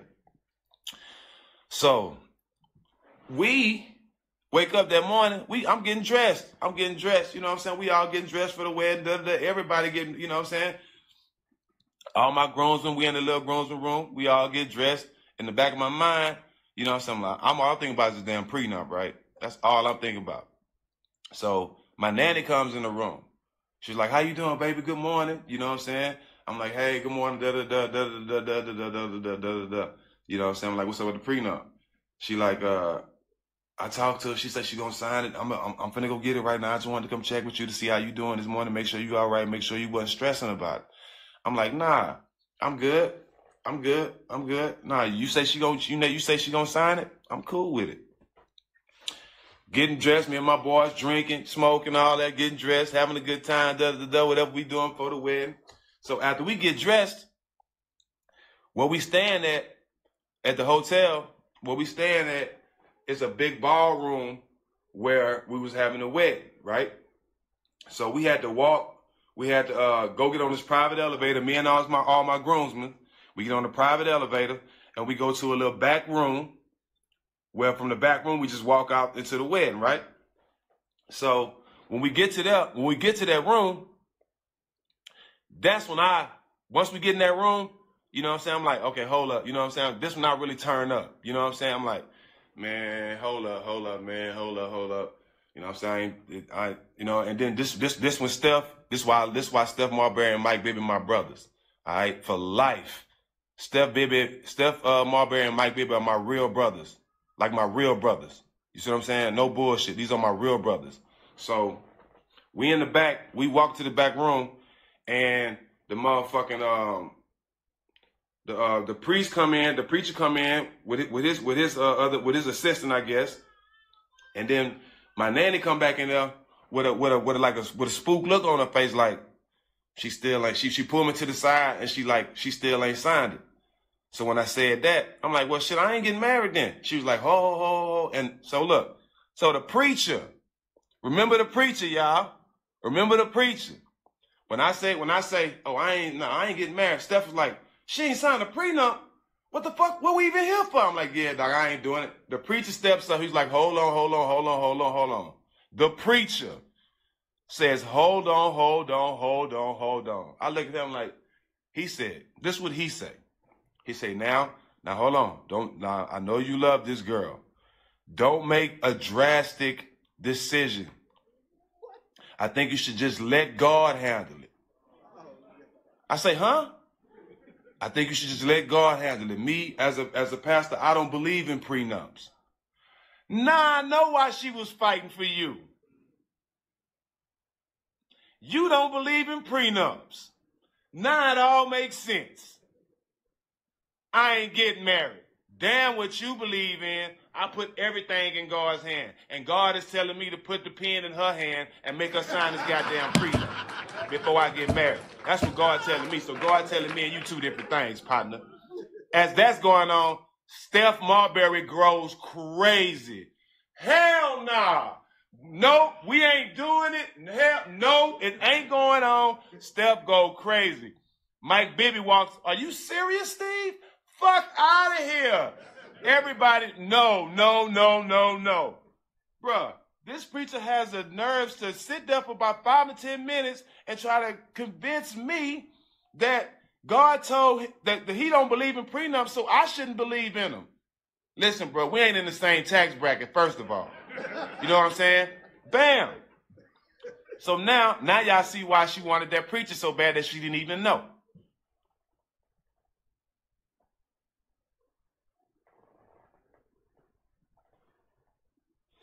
Bam. So bam. Dog, God take all my blessings if I'm lying, dog. This is a true story. It's too many people that was there to vouch for it. So bam. So listen. I'm going to tell y'all this. So I found out this after the wedding. You know what I'm saying? But on the way to the wedding, rest in peace, my grandma dead now, but on the way to the wedding, my grandmother, this is before all this, everything I told y'all. My grandmother told my mama, Jude, it ain't going to be no wedding. This is before all this. My grandmother told this to my mama on the way to Houston to the wedding, right? So bam. I'm telling him, look, bro, hell no, I'm not finna do it. Hell no, I'm not finna do it. By that time, it had got rowdy in the bridesmaids' rooms because my sister was in the wedding. You know what I'm saying? Because the wedding had supposed to been started. Bobby Valentino standing up there at the microphone ready to start singing. Ask Bobby Valentino. He was there. Bobby Valentino will tell you this whole story. He was right there. He's standing up there ready to sing, bro. Ready to start singing. So everybody getting answered like the fuck. My mama and my grandmother just sitting there like she already know what's going on. So, it get to getting a little answer over there. So my sister ended up coming out of there and say, I had to get out of there before I whipped one of them hoes because they ended up talking crazy. Something like that. Not those exact words, but my sister was upset with what was said in there, so she had to walk out. So bam. This is when this is when she showed her true colors, bro. This is when she showed her true colors. So, wedding off. Yes, wedding's off. We not doing it. Walk back up to the room. Walk back up to upstairs, get room. We getting undressed. Shit. Steph Marbury's like, bruh. Hold on. First of all, I'm lying. We get back to the room. Right? Y'all know I'm gonna always be 1,000 with everybody. 1,000. I'm gonna tell y'all the honest truth every time. When we first get back to the room, after I called it off, when everybody trying to figure out what's going on, we all get back to my room. I break down crying, dog. Honest to God truth, I can't lie. Because I was hurt. Because I was I wanted to marry her, bro. This is the honest to God truth. I break down crying, dog, for about a good 20, 30 minutes. I'm talking about I'm hard down crying, dog. I'm hard down crying because I'm hurt, dog. Like I'm really hurt. I didn't think a woman would take me to this point over a piece of paper and not marry me, especially after we got a child and we trying to build some shit. Like I was honestly hurt. You know what I'm saying? I was hurt. I was in a hard down crying, dog. And this is why I fell in love with Mike Bibby mama. And this is why I always treat her like my own mama. I'm sitting there crying. I hear Steph in the background talking, man, fuck that shit. We finna turn up. Fuck that shit. You know what I'm saying? Fuck that. You know what I'm saying? I'm talking about snot, everything. I'm hard down crying like I lost my, I don't know, bro. I'm hard down crying as a grown man. I ain't never cried like that, right? So as I'm crying, Mike Bibby mom walk up to me, dog, and it's bringing tears to my eyes today. She walk up to me. She grabbed her bare hand, Mike Bibby's mom, wiped the snot and all this from my face, everything from my face. And she picked my chin up and she said, you became a man today. Nigga.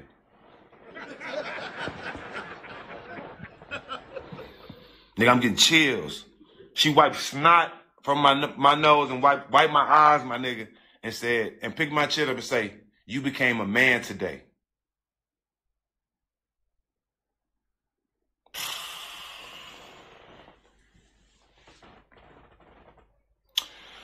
So, with all that going on, this ain't even half though. So with all that's going on, after she do that, I come out of it. Steph like, man, you spend all this money. We finna go party. We finna go party. Da, da, da. Let's go downstairs and still have fun.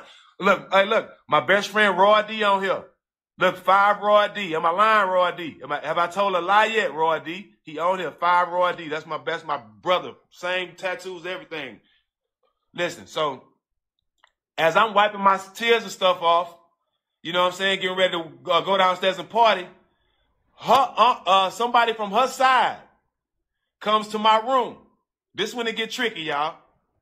Comes to my room and say, hey, Steve, hey, hold on, just calm down. She want to talk to you. She want to talk to you. I said, what she want to talk for? She's like, no, just calm down, man. You was about to marry her. You know what I'm saying? Just give her a second, just out of respect. Just show me a little love and go talk to her, bro. I'm like, fuck it. Everybody in my room be like, man, fuck that. And my line, Scoop J. Scoop J on here right now, too. My cousin. He already know. Everybody know. This is no lie. So look, her uncle coming like, man, come talk to her. Come talk to her. I'm like, all right, I'll go talk to her. So look, I get in the room. She's still in her wedding dress. And she crying and shit, right? So soon as I walk in the room, she hard down crying. I'll sign it. I'll sign it. Da da da da. I'll sign it. I'm whatever. I'll sign it. Listen, I was born at night, but not last night. One thing I know, anytime somebody signs anything where they crying under any type of stress or any real emotional or something like that, that shit can get thrown out. I was already told that by my folks before I even signed this prenup, before I even got to Houston, so I was already on game. So the shit she tried to get me in that room and see her tears and think I was gonna buckle and she could sign it while she crying and all that, then come back and when they try to stand up, she gonna be like, I was emotional at the time, and it's been thrown out. It's happened to men before. 5 was not falling for that. Nah, sweetheart, you chose the decision you wanted to make, and you didn't want to sign it. It's fucking over with. Fuck around, it's over with. I stood on that. Man, we go downstairs, distress. That's what it's called. Claim under distress. Thanks, Nikki. My sister Nikki. Claim under distress. Anytime, they can throw that shit straight out. So look, bro. That happens. Remember I told you Steph was turned up. I'm talking about, dog, this nigga Steph on my Mulberry is crazy, dog. Soon as we get to downstairs, he already in the DJ booth. Dog, this shit is hilarious. He in the DJ booth. As people walk in, guess what's the first song they played?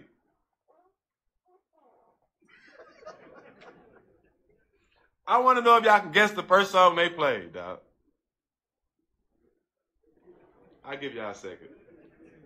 Let me put this roach out with 5. Another one.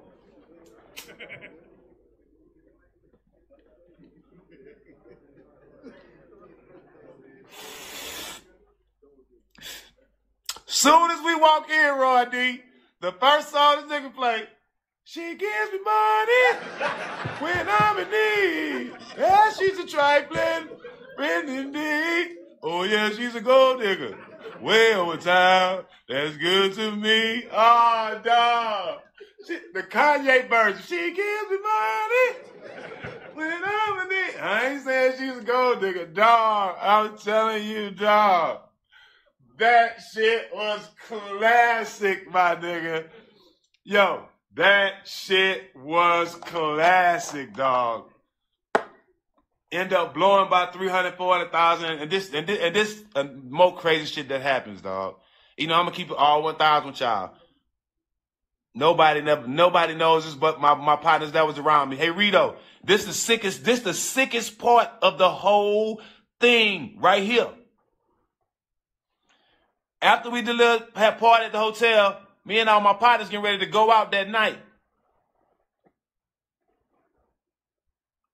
2 of her main squeezes that was there with her was with us that night. and I'm going to keep it funky. I downed one of them. You feel me? But that's her friends, though. Yeah, I did it. Sure did.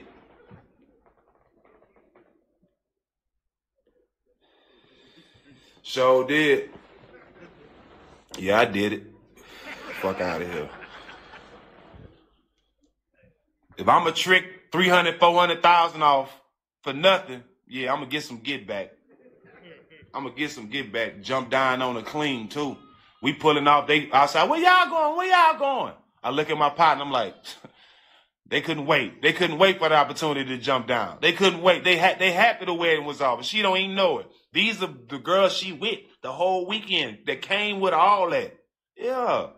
Yeah. That's how the game go, though. That's how the game go. True story, dog. True story. No bullshit. And let me tell y'all this, too. The same person I'm talking about, we wasn't together. I'm playing for Golden State. We have kids together, so I want to bring my kids down there and to Golden State and throw their birthday party down there, right? They lived in somewhere else at the time. You know what I'm saying? Way across the country. I bring them there for the party. Fly them in, pay for the whole party, all that. Bro, I do know this too. Listen, RJ, I fly them. The mama and the kids there, pay about $3,000 for the party, clowns, animals, all kind of shit, right? While she's there for the party, and she's supposed to be shopping, she left. She went down and filed for child support in California and used my address and said she lived there to get more money.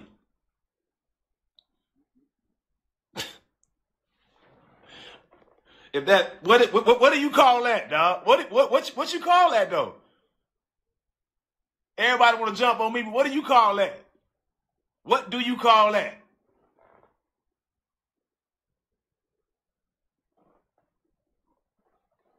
She leave, I get a letter in the mail. She done filed child support with my address. They don't even live there. What do you call that, bro? What do you call that? What do you call that?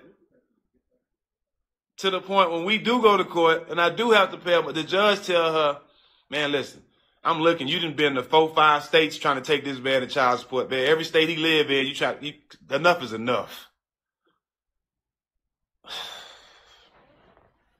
To my young men out here, I don't want you to go through none of that. Why go through that when I can tell you what I've went through, and now you can make a better decision, because we ain't no different. You know what I'm saying? Me, you, him, her, we ain't no different. We all human beings. We all have decisions to make, and some of us grow up with our father, some of us don't. So if you like me that don't grow up with your father, a lot of stuff you're going to have to learn on your own from experience. You know what I'm saying? From fucking up. I've done the fucking up, bro. There's no need for you to if I can tell you how to do it. Find you one woman, dog. Love her. You know what I'm saying? Through the good and bad. You know what I'm saying? I ain't saying be no fool, and I ain't telling no woman to be no fool. You know what I'm saying? But just take, you know how niggas make side decisions when they picking their weed or when they picking their clothes and shit. You know what I'm saying? Be more serious about the women you pick like that. You know what I'm saying? It's like for real. Boys take their time and focus on certain shit, jewelry and cars and shit and rims and shit like that. Take that same focus on the woman you decide to lay down with or spend your life with, dog. I'm telling you, dog. Especially if you have dreams or admirations of being successful, dog. You know what I'm saying? You got to find a way to settle down, dog. You know what I'm saying? Like, I'm just giving you a game I know, dog. If you think having a lot of hoes and having a different chick in every area code, that shit is played out, my nigga. That shit ain't even safe no more. You know what I'm saying? Like, facts. That shit is not even safe to be thinking that's live. That ain't live, bro. I got bitches here. That shit is not live no more, my nigga. I'm just being real. That shit ain't live no more. It's 2020, dog. That shit is not live. That shit is not live, bro. And that's coming from a nigga who stayed in the strip clubs. You know what I'm saying? You know what I'm saying? And especially, I'm being smart, especially being black. because the stigma of the black man being out the household is so crazy right now. Like, we need to start building more black households. You know what I'm saying? Because we at a time now where, as blacks, we got way more ways to become millionaires now than ever. On God. Let's keep it real. We got more black millionaires now than ever. You know what I'm saying? So I'm saying that to say, now is the time to start building black families. You know what I'm saying? Now to start building them legacies, dog, building our roots back up, dog. You know what I'm saying? They kill black men when we date white women. But as soon as a black woman go get a sister, a black woman go get a white boy quick and they praise her. You know what I'm saying? I don't really get into none of that, but you know what I'm saying? Like, we can never get on the same page with women with a lot of shit. You know what I'm saying? So I just respect them. You know what I'm saying? And I support them as much as I can. But we gotta find a way as men to be accountable for our own shit. You know what I'm saying? We gotta take lead and force that happy home. We gotta take lead and find that sister and build with her. We gotta take lead and to changing the mode and to showing young men that having a million hoes ain't what's it. Because I'm telling you, if you go from 10 hoes, if you go from 10 girls to 1 girl, watch how much money you save. Having hoes is not it, bro. That's not it. Find you a woman. Find you one woman, dog. Settle down, build with her. You know what I'm saying? I'm telling you. That shit saves you a lot of money, dog. Not only do it save you a lot of money, it saves you more peace. And what the best thing you do, the best thing is the right thing to do. Hold that. Yeah, man, look at it, man. This is a man of the world that think like that. You see, us in here, when we trying to push that, y'all see something wrong with that. This is a man of the world that we should be ashamed. Some of y'all should be ashamed. But guess what? This thing here is gonna heal us up. We're gonna be all right. You gave us that was good. Thank you for the video, Alicia. We appreciate you.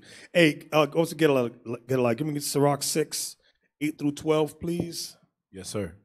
Be very mindful, just like I like that song, Gold Digger. Sirach 6 and 8. We're gonna read that. Sirach chapter 6 and Start at verse 7 again. Start at 7. At verse 7. Hold on. Before Bishop with the scripture, by the way, he's only talking about before you get married. He's not talking about after you get married. Your father give you something. Sister talking about, oh, can you sign this post-snap? You lost your damn mind. That's not what he's talking about.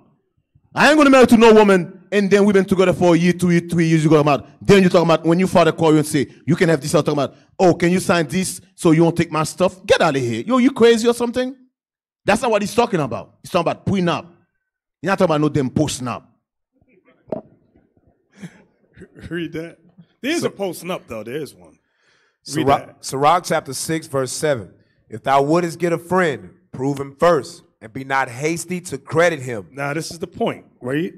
For some man is a friend for his own occasion. So just like some man is a friend for his own occasion, some women are a friend for their own occasion. What you got? What can I get from you? Go ahead.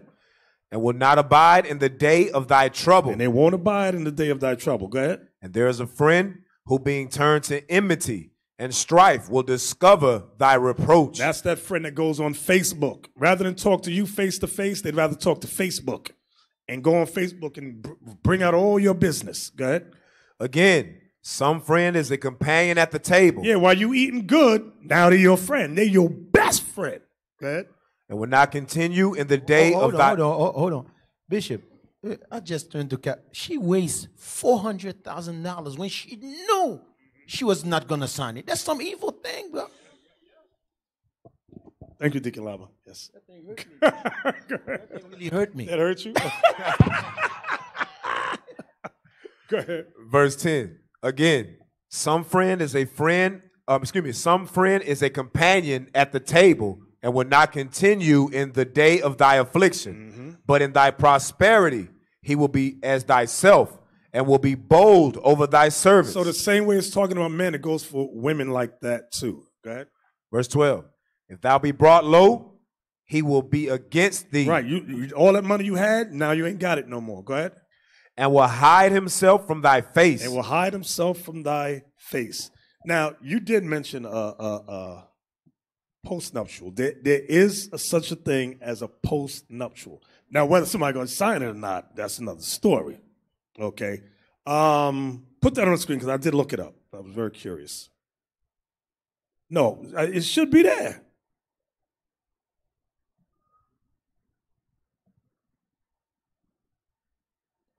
Okay, this says, this is 5 signs you need a postnup. Now, again, like Deacon Malachi said, you've been married already. Now somebody want to come in later on with something. Raise it up. Let me see. Raise it up.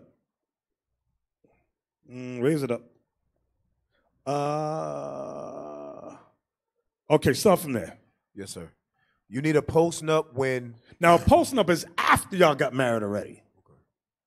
Good. One or both of you entered the marriage with buku bucks. That means you got a lot of money. Good.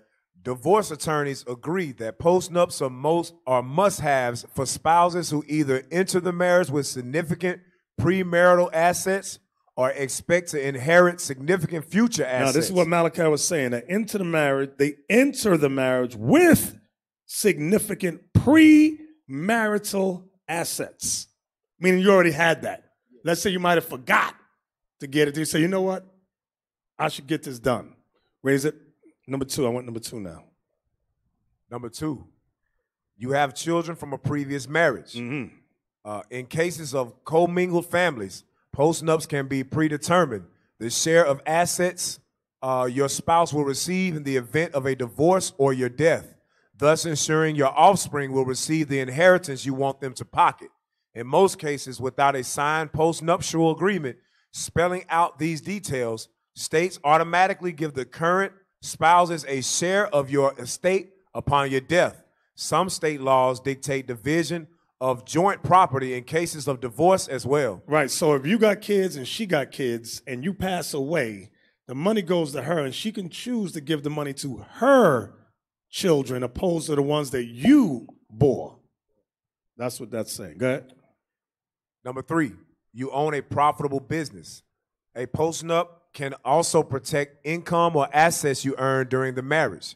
This is crucial for spouses who own their own companies. Without a postnup, an ex-spouse may be entitled to collect a percentage of the business or its earnings. See, I didn't know that.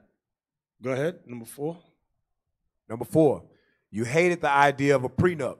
Some people believe that negotiating a prenuptial agreement is a pointless and stress-inducing exercise, where the very act of contemplating divorce can doom a marriage from the start. Many couples opt for postnups simply because they don't want awkward discussions about the division of assets before their big happy day.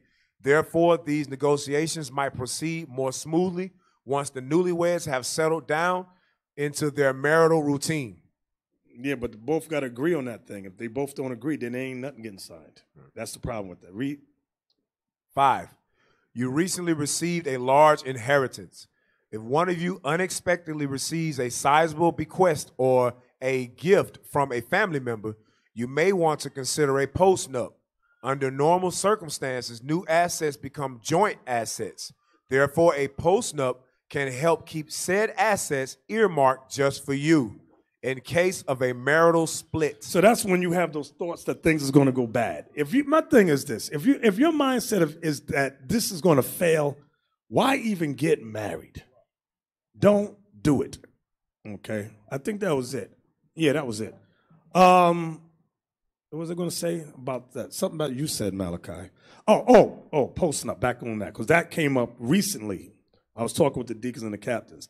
Listen, if your wife abandons you and you have both of you ain't got nothing, she ain't got nothing, and she abandons you in your poverty, then gets a little something, then says, all right, I just got a house. Maybe I'll come back, but I don't want you to get this house. I want you to sign this. Listen, if you abandon me when I had nothing, chances are you're going to abandon me later on. So me and you can't be together. You've been gone for a year. I don't know nothing about you no more. You abandoned me. It's we getting this got to end. This is just foolishness. I hope y'all understand what I'm saying. If you decide to get suckered, you simple as hell. Give me 1 Corinthians 7 and 10.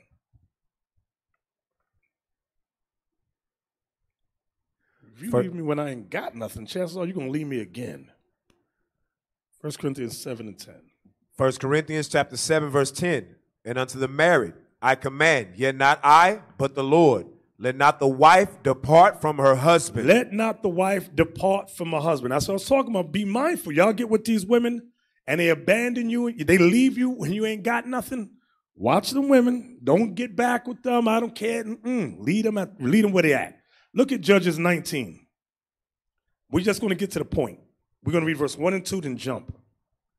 This is about the women that like to leave their husband. Okay. Judges chapter 19 and verse 1. And it came to pass in those days when there was no king in Israel, that there was a certain Levite sojourning on the side of Mount Ephraim, who took to him a concubine out of Bethlehem, Judah. And his concubine played the whore against him. She played the whore against him. Go ahead. And went away from him unto her father's house to Bethlehem, Judah, and was there 4 whole months. So she left him. For how long? For 4 whole months. Go ahead. Verse 3. And her husband arose and went after her to speak friendly unto her. So he simped. He became a simp. That's what he did. Yeah, he simped. He wasn't talking nice stuff. Oh, come on back, baby. Baby, please. Go ahead. And to bring her again, having his servant with him, and a couple of asses. And she brought him into her father's house. And when the father of the damsel saw him, he rejoiced to meet him. I always wanted to meet you. Jump over to verse 22. Y'all can read the whole thing on your own later on. Jump over to 22. Verse 22. Now, as they were making their hearts merry, behold, the men of the city, certain sons of Belial, beset the house round about, and beat at the door, and spake to the master of the house, the old man, saying, Bring forth the man that came into thine house, that we may know him.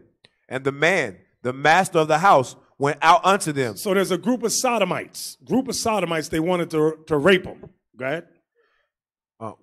And said unto them, Nay, my brethren, nay, I pray you, do not so wickedly. Seeing that this man is come into mine house, do not this folly. Behold, here is my daughter, a maiden, and his concubine. Them I will bring out now, and humble ye them, and do with them what seemeth good unto you. But unto this man do not so vile a thing. But the men would not hearken to him. So the man took his concubine, and brought her forth unto them. And they knew her, and abused her all the night until the morning. So all these dudes sexually abused this woman all night long. What verse you at? Verse 25. Go ahead. And when the day began to spring, they let her go. Then came the woman in the dawning of the day, and fell down at the door of the man's house, where her Lord was, till it was light. And her Lord rose up in the morning, and opened the doors of the house, and went out to go his way. And behold, the woman, his concubine, was fallen down at the door of the house, and her hands were upon the threshold. You gotta imagine this thing. She dropped dead at the door with her hands on the threshold. Died just like that. Go ahead. Verse 28. And he said unto her, Up, and let us be going. But none answered. Because she was dead. Go ahead. But none answered. Then the man took her up upon an ass, and the man rose up and gat him unto his place. And when he was come into his house, he took a knife and laid hold on his concubine, and divided her together with her bones into 12 pieces, and sent her into all the coasts of Israel. And it was so that all that saw it said, There was no such deed done nor seen from the day that the children of Israel came up out of the land of Egypt unto this day. Consider of it, take advice, and speak your minds. You see that part? Consider it, take advice, and speak your minds. This woman abandoned her husband, left him for how long? 4 months. Now, how can you really reconcile? You don't know what she's doing, but God brought this judgment. All that whole thing, that whole situation that happened, you got to see the hand of the Lord was behind it. And he brought forth a terrible judgment on her. Everybody's like, wow, that's some stuff right there. Go back to 1 Corinthians 7. Yes, sir. And read verse 10 again. We're going to read 10 down. Yes, sir. 1 Corinthians chapter 7 and verse 10. And unto the married I command, yet not I, but the Lord. Let not the wife depart from her husband, but, and if she depart, let her remain unmarried, or be reconciled to her husband, and let not the husband put away his wife. Now let's look at that verse. But and if she depart. But and if she depart. Now, it doesn't say why the first one of the judges left, but it says he went to speak. What does it say? Friendly. Friendly to her. That tells me that he spoke rough to her and she left. In your marriages, you're going to argue. And I'm going to tell you this. If your wife leaves over an argument, she's not marriage material. You made a mistake with that one right there. Okay? We argue, so I'm leaving. It says, so this part here in verse 11, but and if she depart. Now, you got to ask her, why? What would make, now watch this. Jump over to the trouble, verse 28. Well, I'm going to show you something. Because you might think she left for argument there, but look at verse 28. Verse 28, but, and if thou marry, thou hast not sinned, and if a virgin marry, she have not sinned. Nevertheless, such shall have trouble in the flesh, but I spare you. Now that trouble in the flesh deals with arguing, whether it's about money or sex, whatever. There's arguments, it's going into arguments. So when you get to back to verse 11, but and if she depart, we tell you, sisters, the reason for you to depart is you're being physically abused. Everyone can understand that. He's beating the hell out of you. He beat the brakes off you. Get the hell out. He's on drugs. Okay, his mind ain't right. He's schizophrenic. And he kept it secret that he's on medication. Now you find out. He want to kill you. Get the hell out. Everybody understands it. But an argument? Nah, sis, you're getting stupid now. Now, you argue, so you know how many arguments you're going to have in your time together? Scriptures say that we grow age together. You're going to have many arguments. And if you're going to leave over some BS argument, you should have never got married in the first place. You're not ready yet. Right. Okay. One sister, she get to an agreement with her Lord. She left and went to a hotel room, left that kid with Deborah. Yeah. Then she want to justify herself. Or because I was tired, I was mad at him. When you see that type of spirit, that type of behavior, man, that's a behavior. You understand? She once did it before. You understand? She think coming to Christ, she can roll the same way. If I don't like something, I'm going really to bail out. Then God have judgment for that too. Right. So read verse 11 again. Yes, sir. Verse 11, 1 Corinthians 7 and verse 11. But, and if she depart, let her remain unmarried. But and if she depart, remain unmarried. Go ahead. Or be reconciled to her husband. Now let's talk about being reconciled. It's very difficult to be reconciled if the woman has departed and moves to another state. How can you reconcile? Put the picture on the of the ceiling. Put the picture of the ceiling. Come on, Alicia, where you at? Yeah, it's a picture of a ceiling.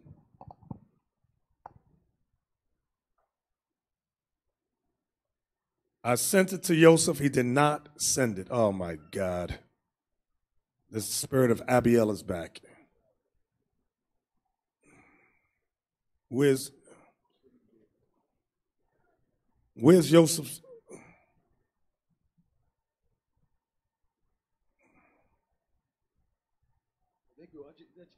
No, that ain't it. Yep, that ain't it. He didn't even post it. Wow, wow. Show me the picture of us. Just Google it then. Yeah. Just put a ceiling. Let me see something. Images.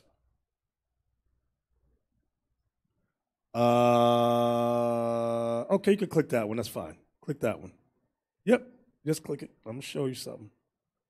I'm talking about reconciling. I didn't forget the topic. Can you make it larger? Yeah. Put it on the screen.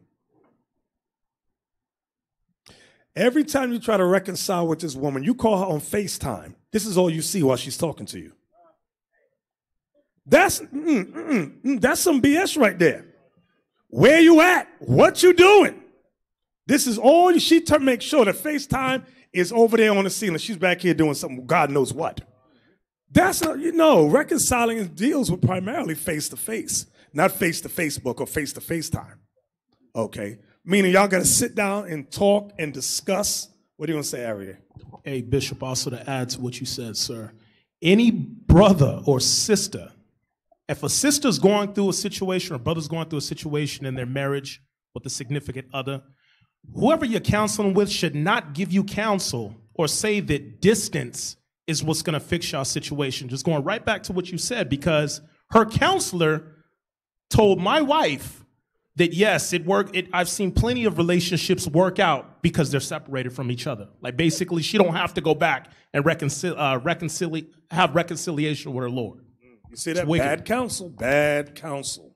So that marriage right there is already doomed. Already doomed. And guess what? Yes, it's going to be, I'm going to tell you something, sisters. Let me tell you something. With brothers, it's different. It will always be different than women. Let me explain something to you, sisters. Brother go through a bad marriage, whatever it is.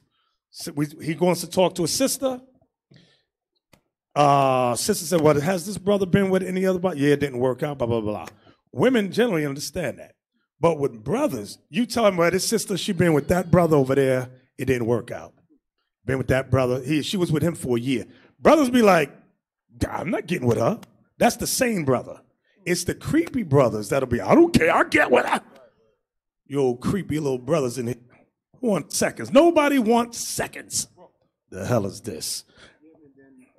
Then, like the captain just said, the whole attention, Bishop, is to gain their wife. Mm-hmm. Their wife get the husband. Just like, I pulled that in Matthew 18. I say, it's the same attention.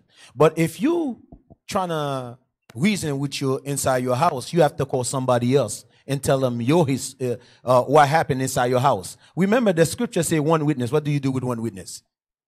So the other party who's listened to you have not listened to both parties. They're showing you Satan already in the mix. That's why they're bugged out. You're bugged out your mind. Satan already there. Because guess what? You calling another sister, explain what inside your house. The sister you call and say what's going on in your relationship. She have not called your husband to find out what's the whole thing is about. That alone show you Satan is in the mix. It's one side of the story. Exactly. Back to 1 Corinthians 7 and 12, please. Yes, sir.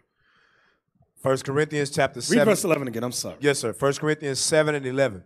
And if she depart, let her remain unmarried, or be reconciled to her husband, and let not the husband put away his wife. You see that, Paul, or be reconciled to her husband's sister. You got to understand, you're not to come in this truth with your same thoughtish ways. You leave from one man, you don't like him. You jump to another man, you don't like. Now you jump to it. That's not going to happen in Israel. You should leave for 3 years. Let your parachute regather itself. Take a deep breath. Come back 3 years from now, because you're not right. You're not marriage material, and we don't want no other brother to get messed up with you. Where we at? Verse 12? Yes, sir. Verse 12. Go ahead. Verse 12. I forgot. Let not the husband put away his wife. Brothers, you're not to come in this truth and then look for reasons to get rid of your wife. That's another thing. That also has occurred once or twice. That's against God. Read. Verse 12. But to the rest speak I, not the Lord. That means there's no Old Testament law he's basing this on. Read again. But to the rest speak I, not the Lord. If any brother hath a wife that believeth not, and she be pleased to dwell with him, let him not put her away. Now, that part right there, I want y'all to see that part. But to the rest speak I, not the Lord. If any brother hath a wife that believeth not, and she be pleased to dwell with him. I want you to underline that part. And she be pleased to dwell with him. That's where the confusion always comes in. Because you have some black Hebrew Israelites that say, your wife don't believe she could worship the devil or Buddha, and it's okay with God. Really, is that what that's talking about? Let's find out. Let's go to 2 Corinthians 6:14. Yes, sir. 2 Corinthians chapter 6, verse 14. Mm-hmm.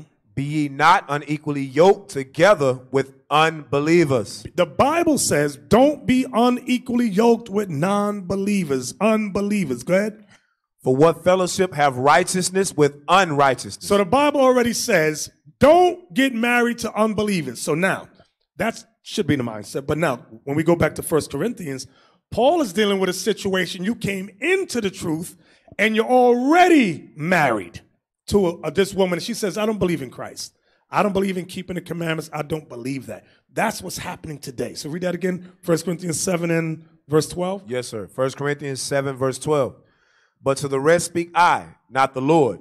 If any brother hath a wife that believeth not, and she be pleased to dwell with him, let him not put her away. So let me give you an example. Go to Genesis. Go to Genesis chapter 35. Let's read verse 1 and 2. You're going to find out something about our foremothers. Genesis chapter 35 and verse 1. Mm-hmm. And God said unto Jacob, arise, go up to Bethel and dwell there, and make there an altar unto God that appeared unto thee when thou fleddest from the face of Esau thy brother. Then Jacob said unto his household. Jacob said to his household, that includes his wife Rachel and his wife Leah, because he had two. Go ahead.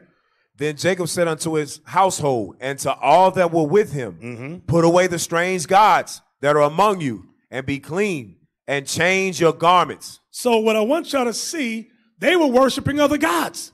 Jacob had to set that house in order. He knew his wives was dealing with idols.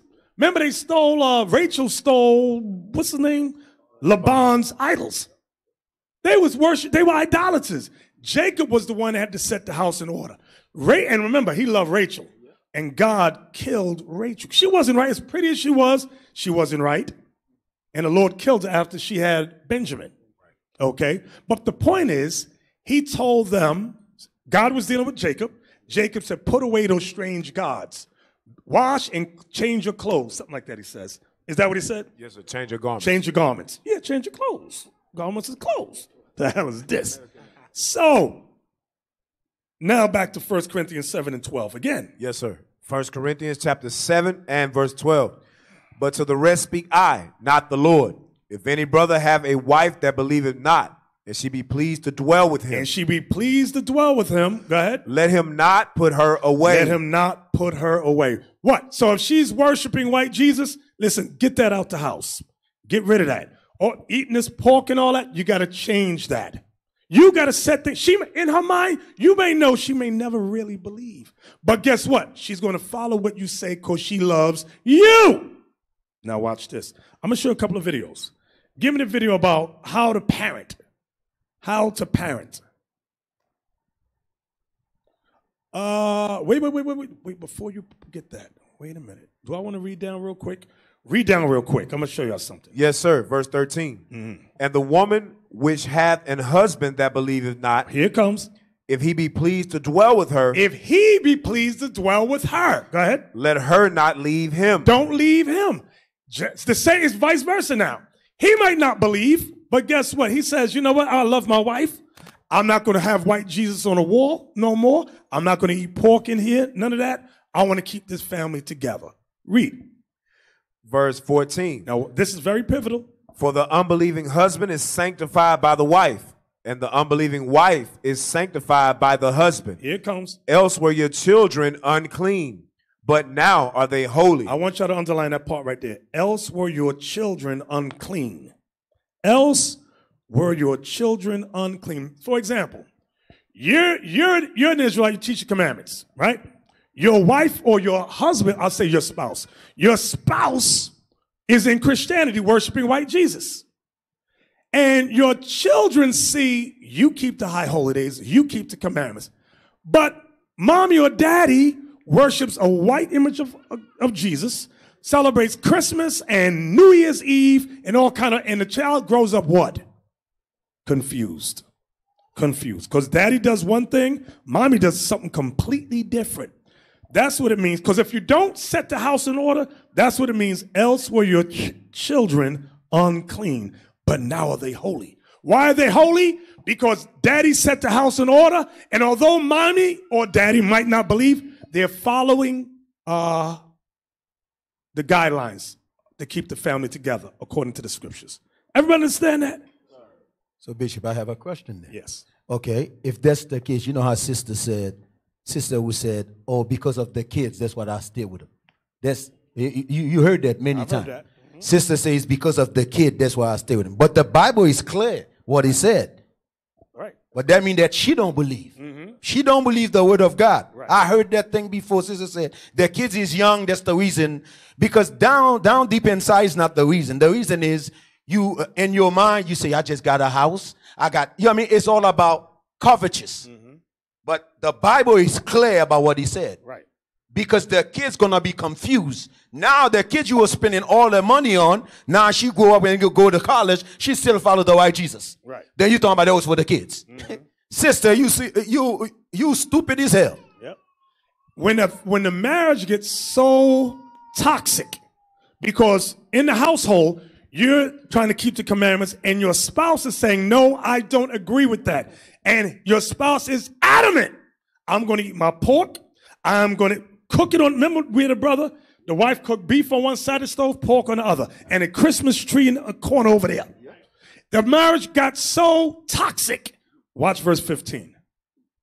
Verse 15.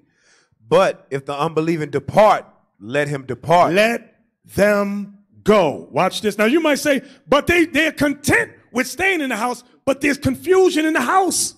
Y'all are arguing because of keeping God's laws or not.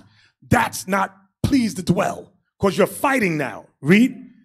But if the unbelieving depart, let him depart. A brother or a sister is not under bondage in such cases, but God have called us to peace. The brother or sister is not under the bondage of marriage in such cases. Notice this, but God hath called us to peace. Is there peace in the house if the two of you are constantly arguing about keeping the commandments or not? That's not peace. Peace is, although I don't believe, I love you. Like we read in Genesis 35. Leah and Rachel obeyed what Jacob said. Now it's going to be vice versa too. It might be the woman that says, you know what? I'm keeping these commandments and I want peace in this house. There got to be peace. The husband will say, you know what? Babe, I don't believe like you believe, but I want to keep peace. I love you. I'm take down my white Jesus. I'm not going to bring this pork into the house. In fact, I'm not even smoking weed no more. I'm going to try to keep this marriage together. That's what that's going into. Now watch these videos right here. Watch this. Put it on screen. This is for when you're unequally yoked. Go ahead. Years of marriage. They plan to raise their 3-month-old son together. However, many experts say the pair's religious differences really could have a huge impact on their co-parenting. Jackson grew up as a Jehovah's Witness and Almana is Muslim. Some say co-parenting could be easier if the pair decided on just one faith to raise the child under. Others say it should be up to the child as they grow older. Joining us now to talk more about this, to consider, when co-parenting with different religions is our relationship expert and pastor, Derek Triplett. Derek, good to see you. Oh, God. What do you think about that? Should people, switch religions or whatever when they get married and as they're raising kids, or is it okay? This is very, very tough. There is no easy answer to this question. One of the things you have to look at, especially when I want you to see how this Christian pastor, let's see if he brings forth any scriptures about the subject of one believes and one don't believe. Go ahead. With Middle Eastern religions versus Western religions, it's very, very different. It's very, very difficult. Some people, especially with Western religions, have a very passive approach to their religion. Yeah, I'm Christian, yeah, but we don't really go to church. But when your belief system determines your actual behavior, that's a whole nother thing. Yeah, right? Absolutely, because for many people, their religion is their way of life, yes. Right? Okay, so, and this is probably even more common that what we see in the United States is you have one parent who's Jewish and one parent who's Christian, and they celebrate both holidays. What are your thoughts on that? It's a great idea. It allows the child to be very aware of both religions. It also allows... You see that? That's confusion right there. These Christian pastors are dumb as a rock. Go on, play. The child that when he or she is older, they can make a choice. Wait, stop. You know what we got to start doing? Ask what scripture is that, Pastor? Give us a scripture in verse, Nooka. That's what we got to start doing, because they lie all the time and people believe their lies. Because he don't have answer for that. You heard these stupidity statement, let their child take care of that. That's how stupid our people are. Because they don't have the solution, they cannot go to the scripture. Hey, let's do both now. Let the child take care of that down the line. That's a stupid mindset. Go ahead. Forming both ways, and that's the critical thing. When you're dealing with Muslim versus Christian or Muslim versus Jewish, that's a total different thing. You're dealing with behaviors, you're dealing with views on women, you're dealing with dress, you're dealing what is conservative and what is not as it relates to women. It's going to be a very, very difficult thing for them. But for Western religions, it's important to just inform, Stop. and then the child makes. He's letting you know Western religion, Christianity, he's talking about, is garbage. You don't have to keep nothing if you are a Christian. You could be a slut from hell, and it's okay with Jesus. That's what he's saying. He says, but the Eastern religions, and in case y'all didn't know, brothers and sisters, the Bible is Eastern. The Bible is not Western, okay? The Bible dictates how to dress, how men should dress, how women should. Christians don't apply nothing the Bible says. That's why it's a filthy, bloody religion. And that's why a lot of women draw to it. I can shake my butt, I can show my breastises and do what I want to do. I'm with that one. And you try to bring in the Bible, sister, cover your breastises, cover your behind. Why? Ew, no, that's not right. That's why a lot of them going to die here in America. Come as you are and stay as you be. Play on. A decision after if you raise in two religions, don't we also instill in a child a sense of tolerance as well? Because, and that seems to be what's lacking in the world, is intolerance towards other religions. And if you say, well, this is what mommy believes, this is what daddy believes, you get to decide as you get older what you believe, all of a sudden, it's okay to think differently than someone else. I can still love this person and yet have a different faith. It's a great point. Tolerance is so very, very important. I don't think it's the mom and the dad. All right, stop right there. I got to tell you, that's a lie. That's a lie. You ever have so-called Edomite or white friends at work or wherever, and the moment you tell them you believe Christ is black, that friendship is over. It's kaput. They be like, what? God is black. Jesus, we're Edomites. You're an Israel. They will hate your guts. It has happened with many brothers and sisters. We've seen it. We've experienced it. Play on. The issue in many cases, it's the extended family. What does the extended family, this is our beliefs. Why aren't you bringing up my grandson this way? Why aren't you bringing up my granddaughter this way? It is the extended family, which means there's going to have to be some conversations. Right there. The conversations you got to have with your extended family, meaning either your family or her family, because some family members want to impose their filthy. You ever see these Christians? You got to have the tree. Let them make their own mind up and celebrate Christmas. In one voice you said, let them make up their own mind. And the second sentence was, put a Christmas tree up. Let them celebrate Christmas. Well, which one is it? These Christians, and it's these Christians that you're oppressing the children, having them not eat. Let that boy eat pork. Let him eat the pork. Simple and wicked as hell. And this is why many times you try to keep the family at a very safe distance so that you can sit down and explain to them, these are our customs, these are what we believe. It's either you respect us or not. Let the family make the decision.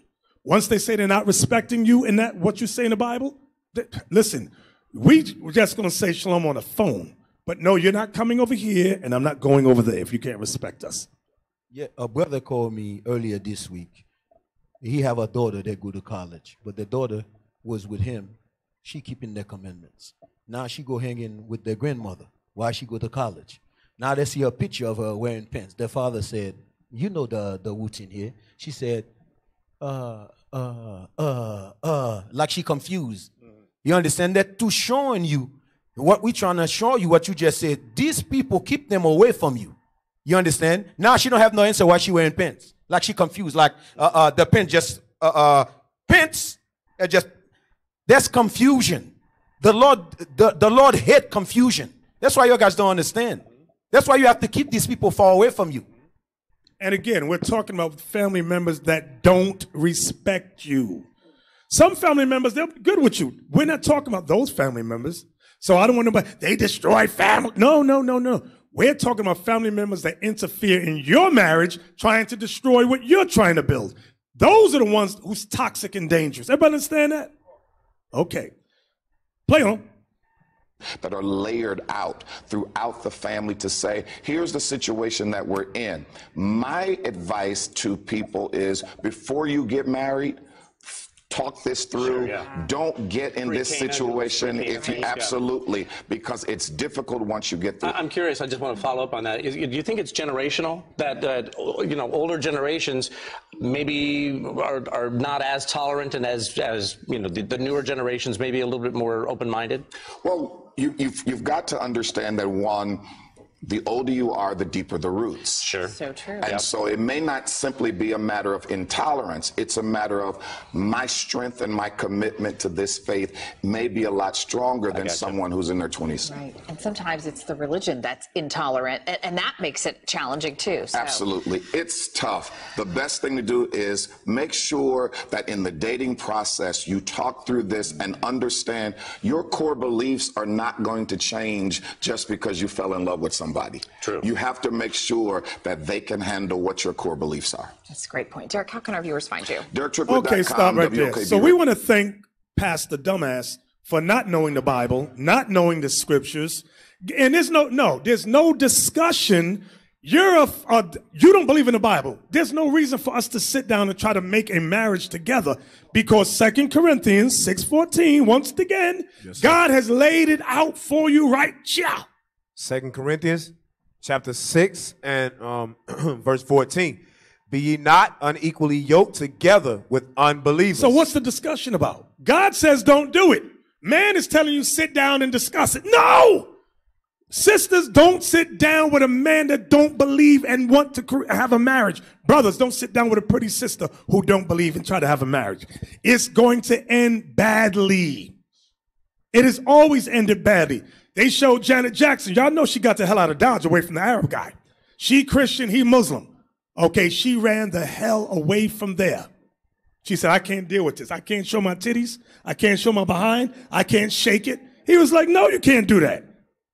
The Bible says, don't be unequally yoked with unbelievers. Give me the next video about Canada. Next video. Canada AM. Yes.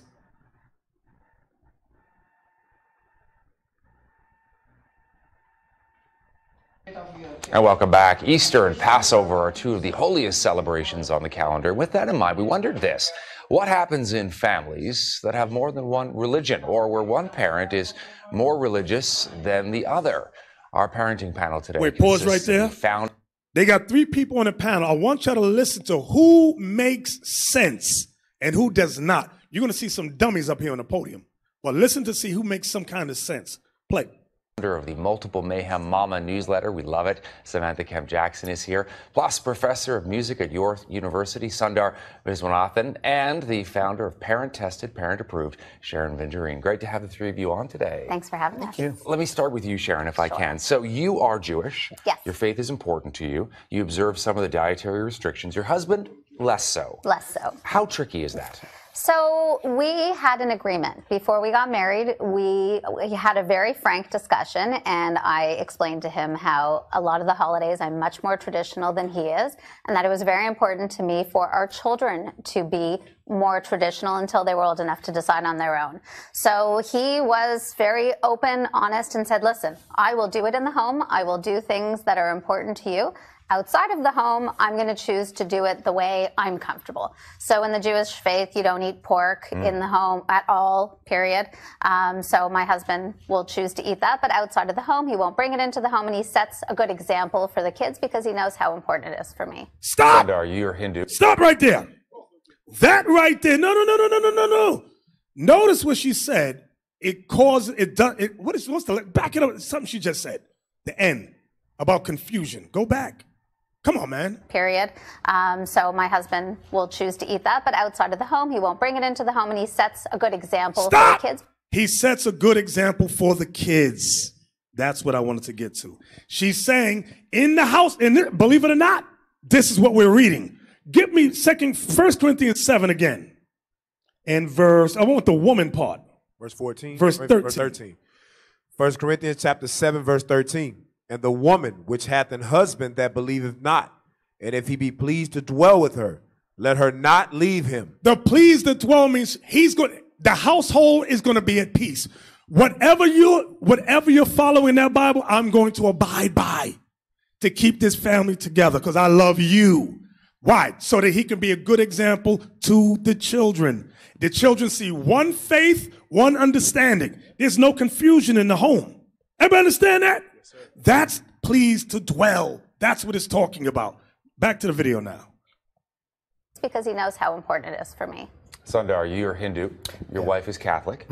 And you have two daughters. A son and a daughter. A son and a daughter. Yeah. The older one goes to Catholic school, correct? That's right. This has got to be somewhat tricky for you to navigate as well because Easter's coming up. Yeah. Well, think about the both of us, my wife and I. We're both, we have our different faiths that we were brought up in or that our backgrounds, but we're spiritual in our bent. We're thinking about religion, but I'm open for my daughter to go to Catholic school. The different things that she's talking about in Catholic school, I think there are a lot of fundamentals that connect with Hinduism and with other faiths for that matter. So it's really about, for her, she's only 4, so so we're just starting to address these issues. And we went to church on Sunday, Palm Sunday. We all went to church.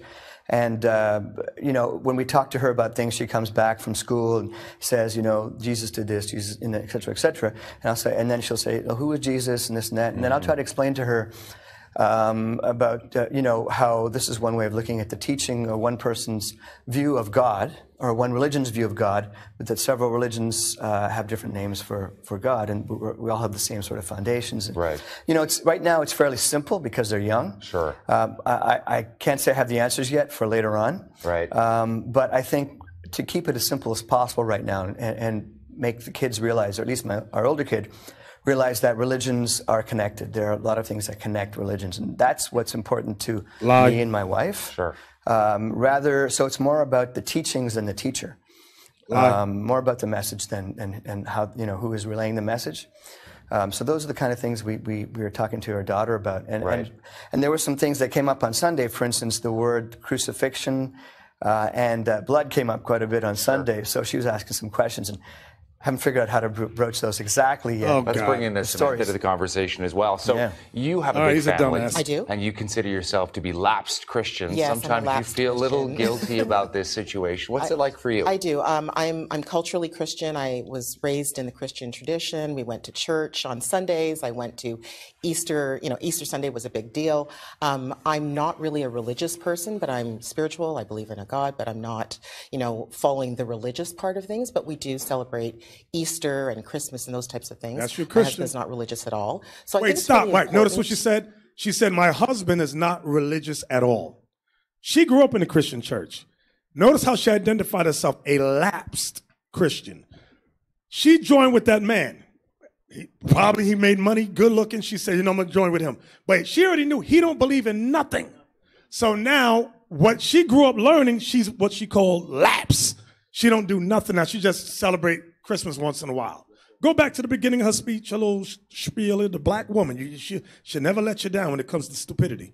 Some of them. Go ahead. Guilty about this situation. What's it like for you? I do. I'm culturally Christian. I was raised in the Christian tradition. We went to church on Sundays. I went to Easter. You know, Easter Sunday was a big deal.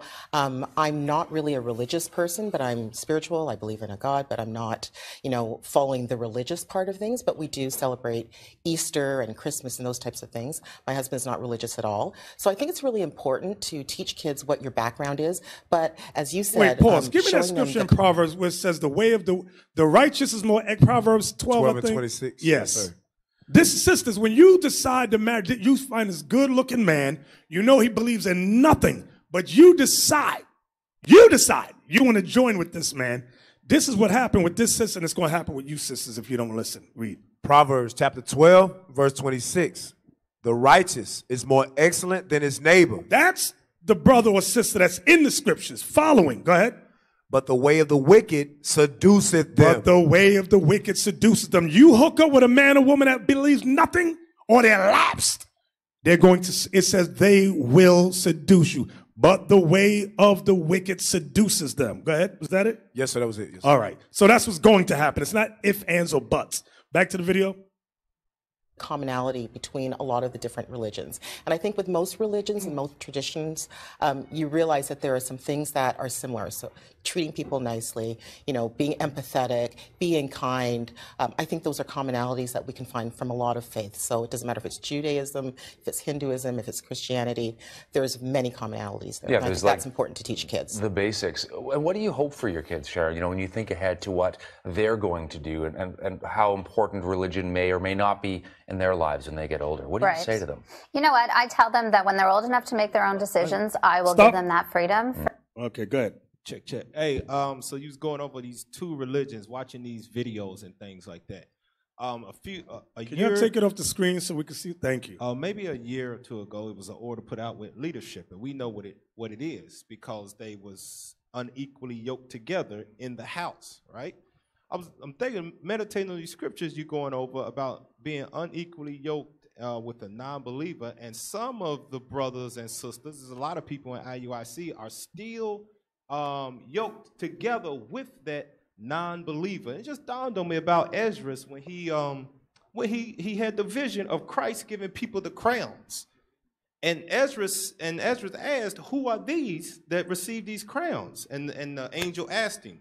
And then Ezra said, he said, I commended them that stood so stiffly for the name of God, the word of God. So I'm thinking to myself, if you are yoked together with a non-believer, what are you standing stiffly for?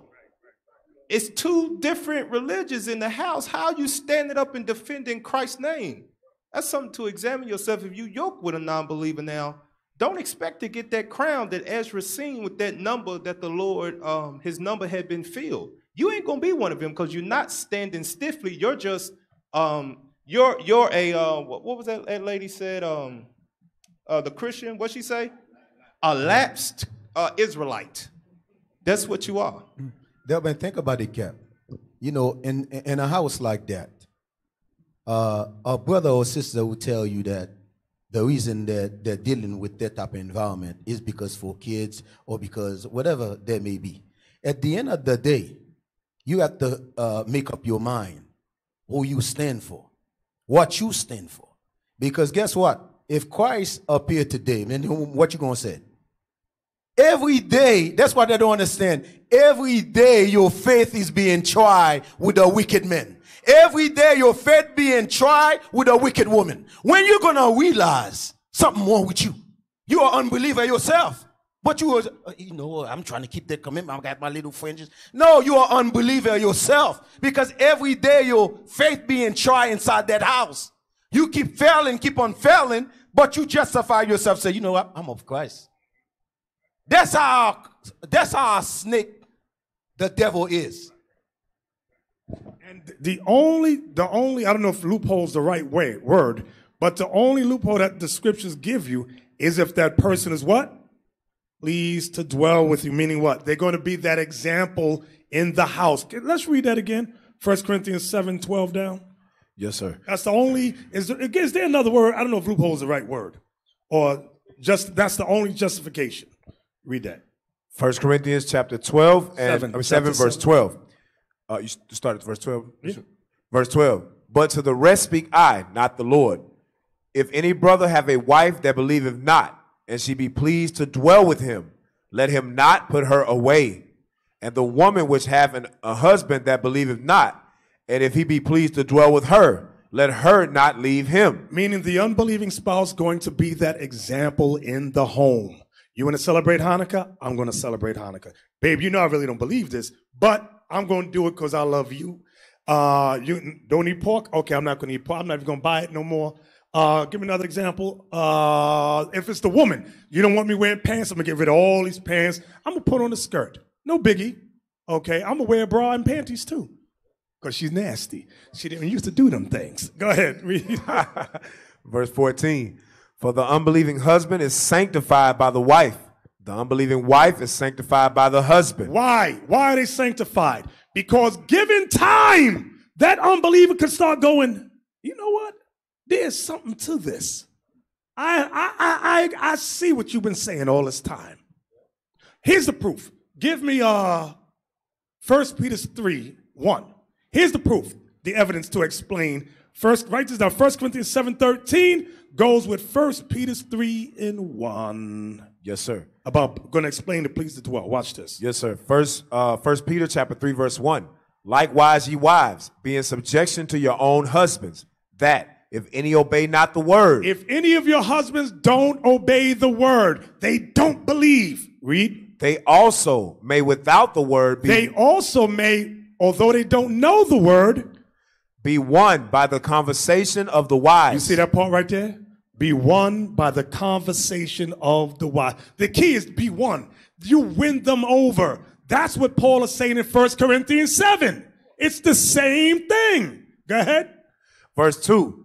While they behold your chaste conversation. While they behold your chaste conversation, meaning your conversation which is scriptural. Go ahead. Chaste conversation coupled with fear. Coupled with fear means he's watching you, observing you. Keep not just talk the commandments. You are living it, sister. You are living it. You don't talk the way you used to talk. In fact, you don't dress the way you used to dress. He says, this woman done did a whole 180 on me. She has changed. And guess what? She ain't that rabble-rouser she used to be, always giving me hell. She's quiet now. That's what, man, I got me a queen up in here. That man will say, you know what? There's something to that. Didn't we just read it in Romans that you may prove? What is that? I can't quote. Y'all know I can't quote. Yes, sir. Good, acceptable, perfect will of God. Yes, you good right there. That's saying the same thing. Let's go back to 1 Corinthians 7. Yes, sir. Read verse 14 again, Bishop? Yes, please. 1 Corinthians chapter 7 and verse 14. For the unbelieving husband is sanctified by the wife, and the unbelieving wife is sanctified by the husband. Else were your children unclean. Meaning, if you don't do it that way, both of you being an example in the home, following, doing what the scriptures say, although one don't believe, your children will be unclean. Meaning they will be mentally and spiritually confused. That's what it's saying. Go ahead. But now are they holy. But now are they holy. But if the unbelieving depart. But now it's so toxic because you keep fighting about God's laws. It's so toxic. The unbeliever says what? Read it again. But if the unbelieving depart, let him depart. A brother or a sister is not under bondage in such cases, but God have called us to peace. Now let me explain that verse right there. Y'all know what it means, but let me get a little more detailed with it. Just want to get a little more detailed with it. There have been situations where the unbelieving in the house says, I don't believe, I'm going to eat my pork, I'm going to dress how I want to dress, I'm not doing nothing the Bible says. But I'm going to stay here. I'm pleased. I'm going to stay here with you. And makes the believer's life a living hell. Brings pork into the house, brings cigarettes, weed into the house, and the house is total chaos. I want you to see something. It says, but if the unbelieving depart, let them depart. You're thinking that, okay, some cases the unbeliever just might walk out. But as we keep reading, watch. A brother or sister is not under bondage in such cases, meaning bondage of marriage. Here it comes. But God hath called us to peace. Why is it saying that?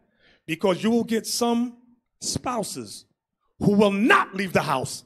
They will sit there at their behinds right there and make your life a living hell. Do you understand that? Yes, sir. Let them, that got to end. It says, but God has called us to peace. He didn't call us into this truth to be fighting from sun up to sundown. We just fighting.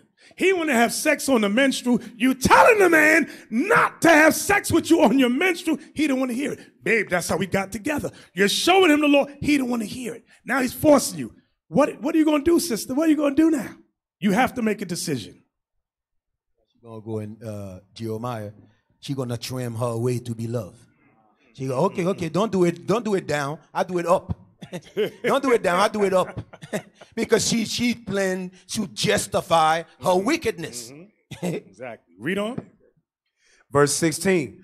For what knowest thou, O wife, whether thou shalt save thy husband? You know why it's saying that?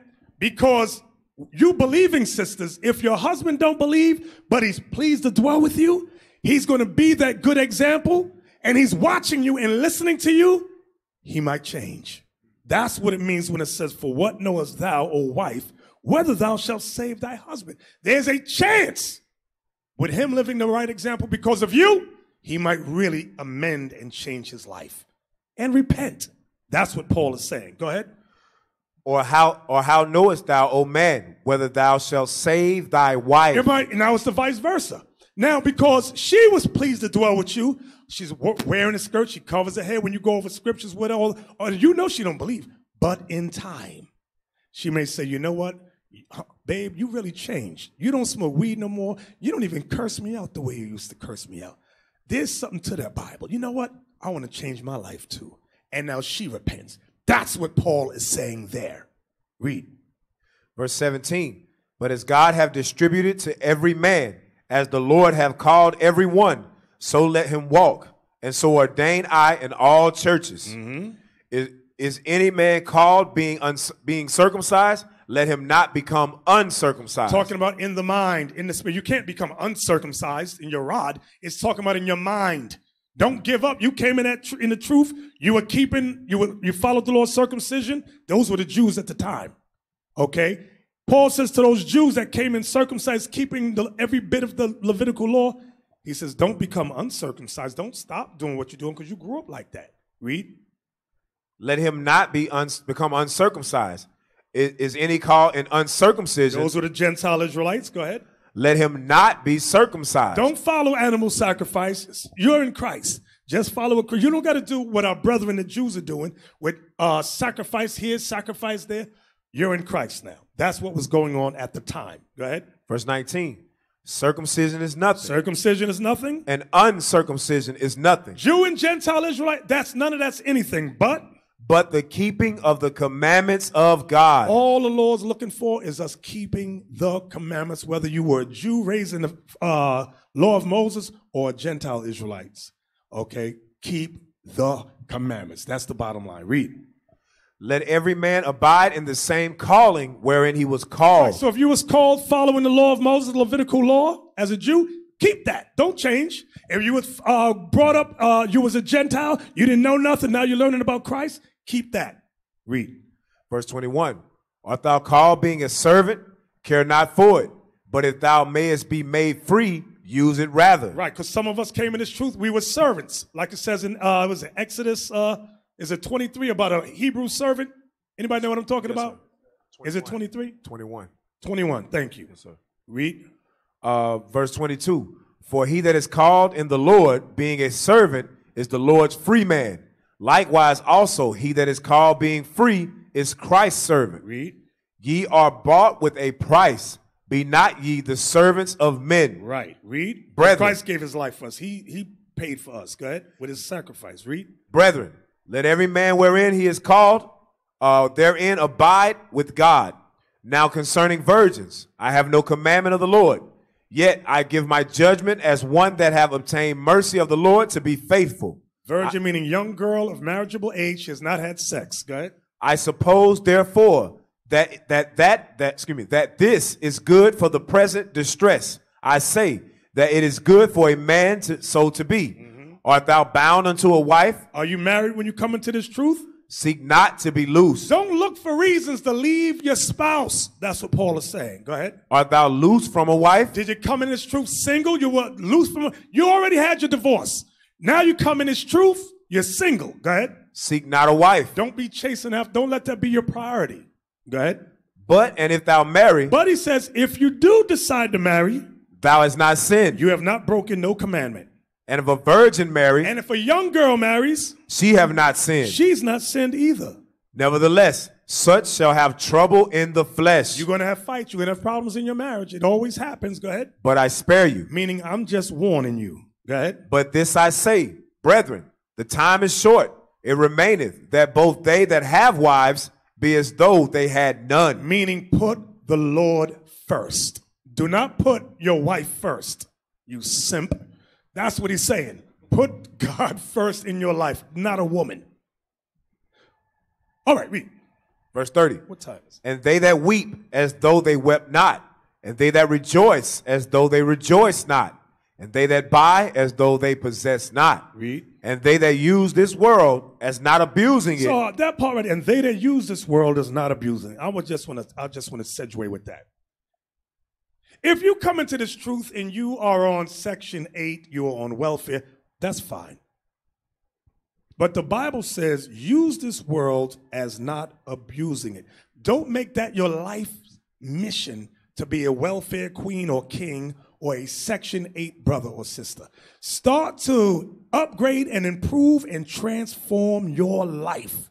Become an entrepreneur, okay? Get a business or get a job, whichever you prefer. Use this world, but don't abuse it. Go ahead. For the fashion of this world passeth away. Read. But I would have you without carefulness. I want you to be without worry. Go ahead. He that is unmarried careth for the things that belongeth to the Lord, how he may please the Lord. That's why through the whole chapter, Paul was saying, I wish you could be like me. Don't have a wife. Don't be married, so that you can dedicate your life 100% to the Lord. Go ahead. But he that is married careth for the things that are of the world. He said, but if you're married, you have to care for the things of the world. Go ahead. How he may please his wife. How he may please his wife. That's the stipulation in marriage. Yes, you love the Lord of heaven and earth, but you also got to divide your attention with your spouse. How to please your wife. Go ahead. Verse 34. There is difference also between a wife and a virgin. The unmarried woman careth for the things of the Lord, that she may be holy, both in body and in spirit.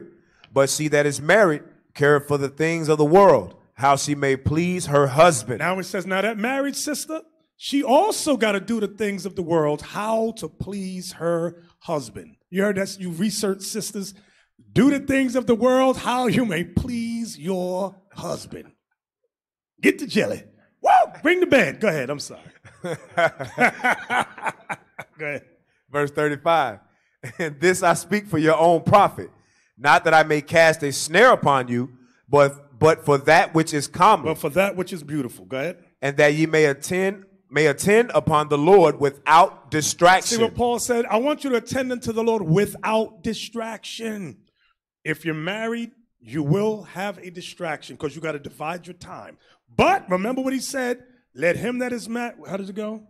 Time is short. No. It remaineth that both they that have wives be as though they have none. He said, keep that in mind. Let God be your focus. Go ahead.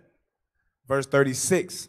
But if any man think that he behaveth himself uncomely towards his virgin. Because many times brothers were engaged, or the word is betrothed to virgins that they didn't deal with for a while. Go ahead. If she passed the flower of her age. Meaning she's gone into menopause. She has passed the flower of her age. Because back then, betrothal meant just that. She could not run out. You taking too long to marry me. And now she goes to get somebody else. That was not during the Bible times.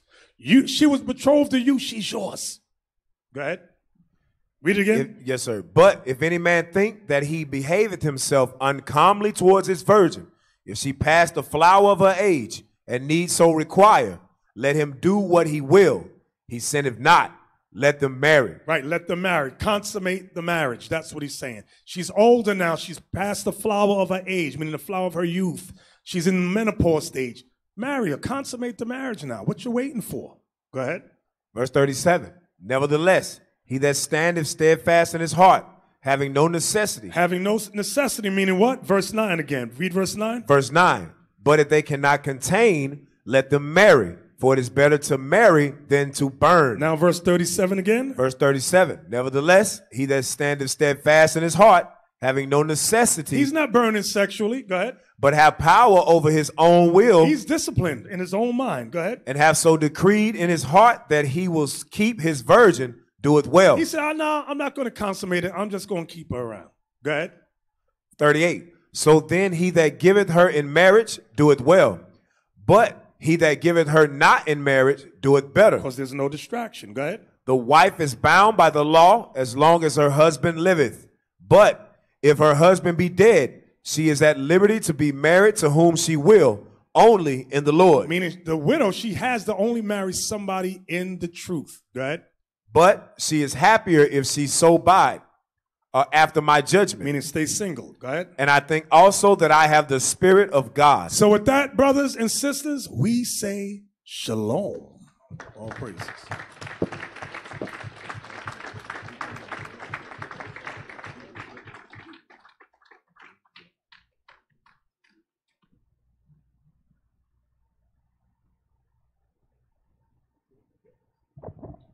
All praise to Mosai.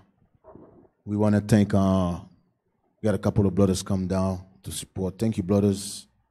Got Officer Galileo.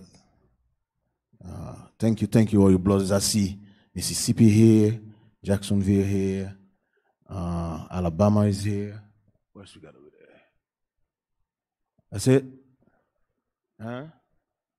And then I got Memphis, Captain Yedan, Captain Yedan,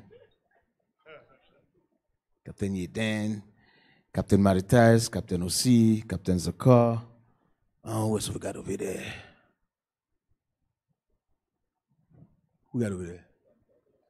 Oh, I always forget Tazawan. I always forget his name because he barely come out. Tazawan. And of course, Deacon Laba. Hey, that was a good class, Bishop. Give Bishop another hand. This is the Mossad.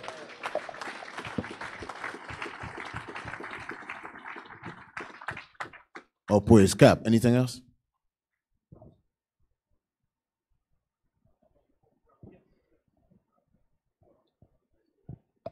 Yes, drop there. No. All right, Israel, we love you.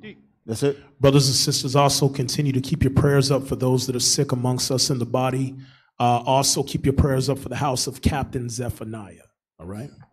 Sister Amina. All right. Hold on, I do got one announcement. You got one announcement? Go ahead. So I know a lot of us have discovered Clubhouse. If you have an iPhone, want to make sure, you know, Israel, we never read the actual rules and regulations of Clubhouse. So it's a new app. When you actually read the guidelines, there's certain things that you can't do. I'm not going to throw anybody's names out, but apparently they were live streaming and pay-per-viewing for those that don't have an iPhone. That's actually against the rules. No, that was Deacon Abiel. You ain't calling no name. I'm going to call you. So I'm just going to read the rules real quick. These are the community guidelines because we don't want y'all to get kicked out. It says you may not transcribe, record, or otherwise reproduce or share information obtained in the Clubhouse without prior permission. So when y'all in our groups, when we run the groups, that's fine. But other groups, if you screenshot stuff and put it out there, you're liable for them to report you, so on and so forth. So just make sure we following in accordance, and Lord's will, we bring a lot of souls in through that thing. And just to add to that, I hope you all heard epic thrashing on Clubhouse last night by the bishop and the deacons. It was epic. So for those of you who bootlegged it, have the copy when someone's walking past the screen in your video, you know when you bootleg a movie? Yeah, some of y'all got that version. Somebody walked past it. But for those of you who were in there, listen, camp was in Clubhouse last night. That was camp. So let's give the Lord a round of applause for another avenue for this truth going out, man. Check. And we even had the sisters was in there, man, doing their thing up in there. That's good stuff. Just wanted to mention this too real quick with that the Clubhouse app. Don't go in there and shame the ministry. Right. Some of you brothers that are working your way through the ranks to get to be able to teach on the street, do not substitute Clubhouse for you not being able to go on the streets now, passing the MOV, and you on there shaming everything that we trying to build and bringing our people in, and you letting these damn upgrade Christians confound you, and now we got to go back and clean up your mess. Wait, if the scriptures talk about when it comes to teaching, wait on your ministry. Let the bishops, deacons, and captains, and whoever they choose to represent as far as IUIC, because they know who we are. Our speech bewrayeth us. But whoever they choose, you fall in line with that and let them handle that. Elisha, you got anything? Also, during class, don't let Clubhouse become a stumbling block to your spirit, and you secretly got Clubhouse in one damn earphone and you listen to Bishop on the other one. That's out of order.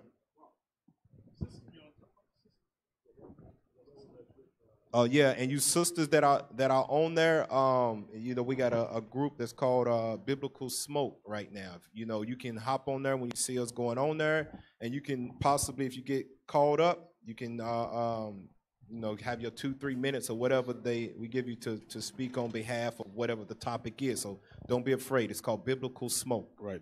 Praise the sisters that have studied. You can tell the sisters that study when they open their mouth. Oh, that sister right there study. If you know you ain't studied, sister, please shh. Just listen. All right. Not anything else? All right, Israel. With that, we love you. We say shalom. We see you tomorrow, Lord willing. Happy Sabbath, Israel. Happy Sabbath. Yeah, man. Don't forget tomorrow at 12. I'll be tuning in. Tomorrow at 12, right? Tomorrow at 12.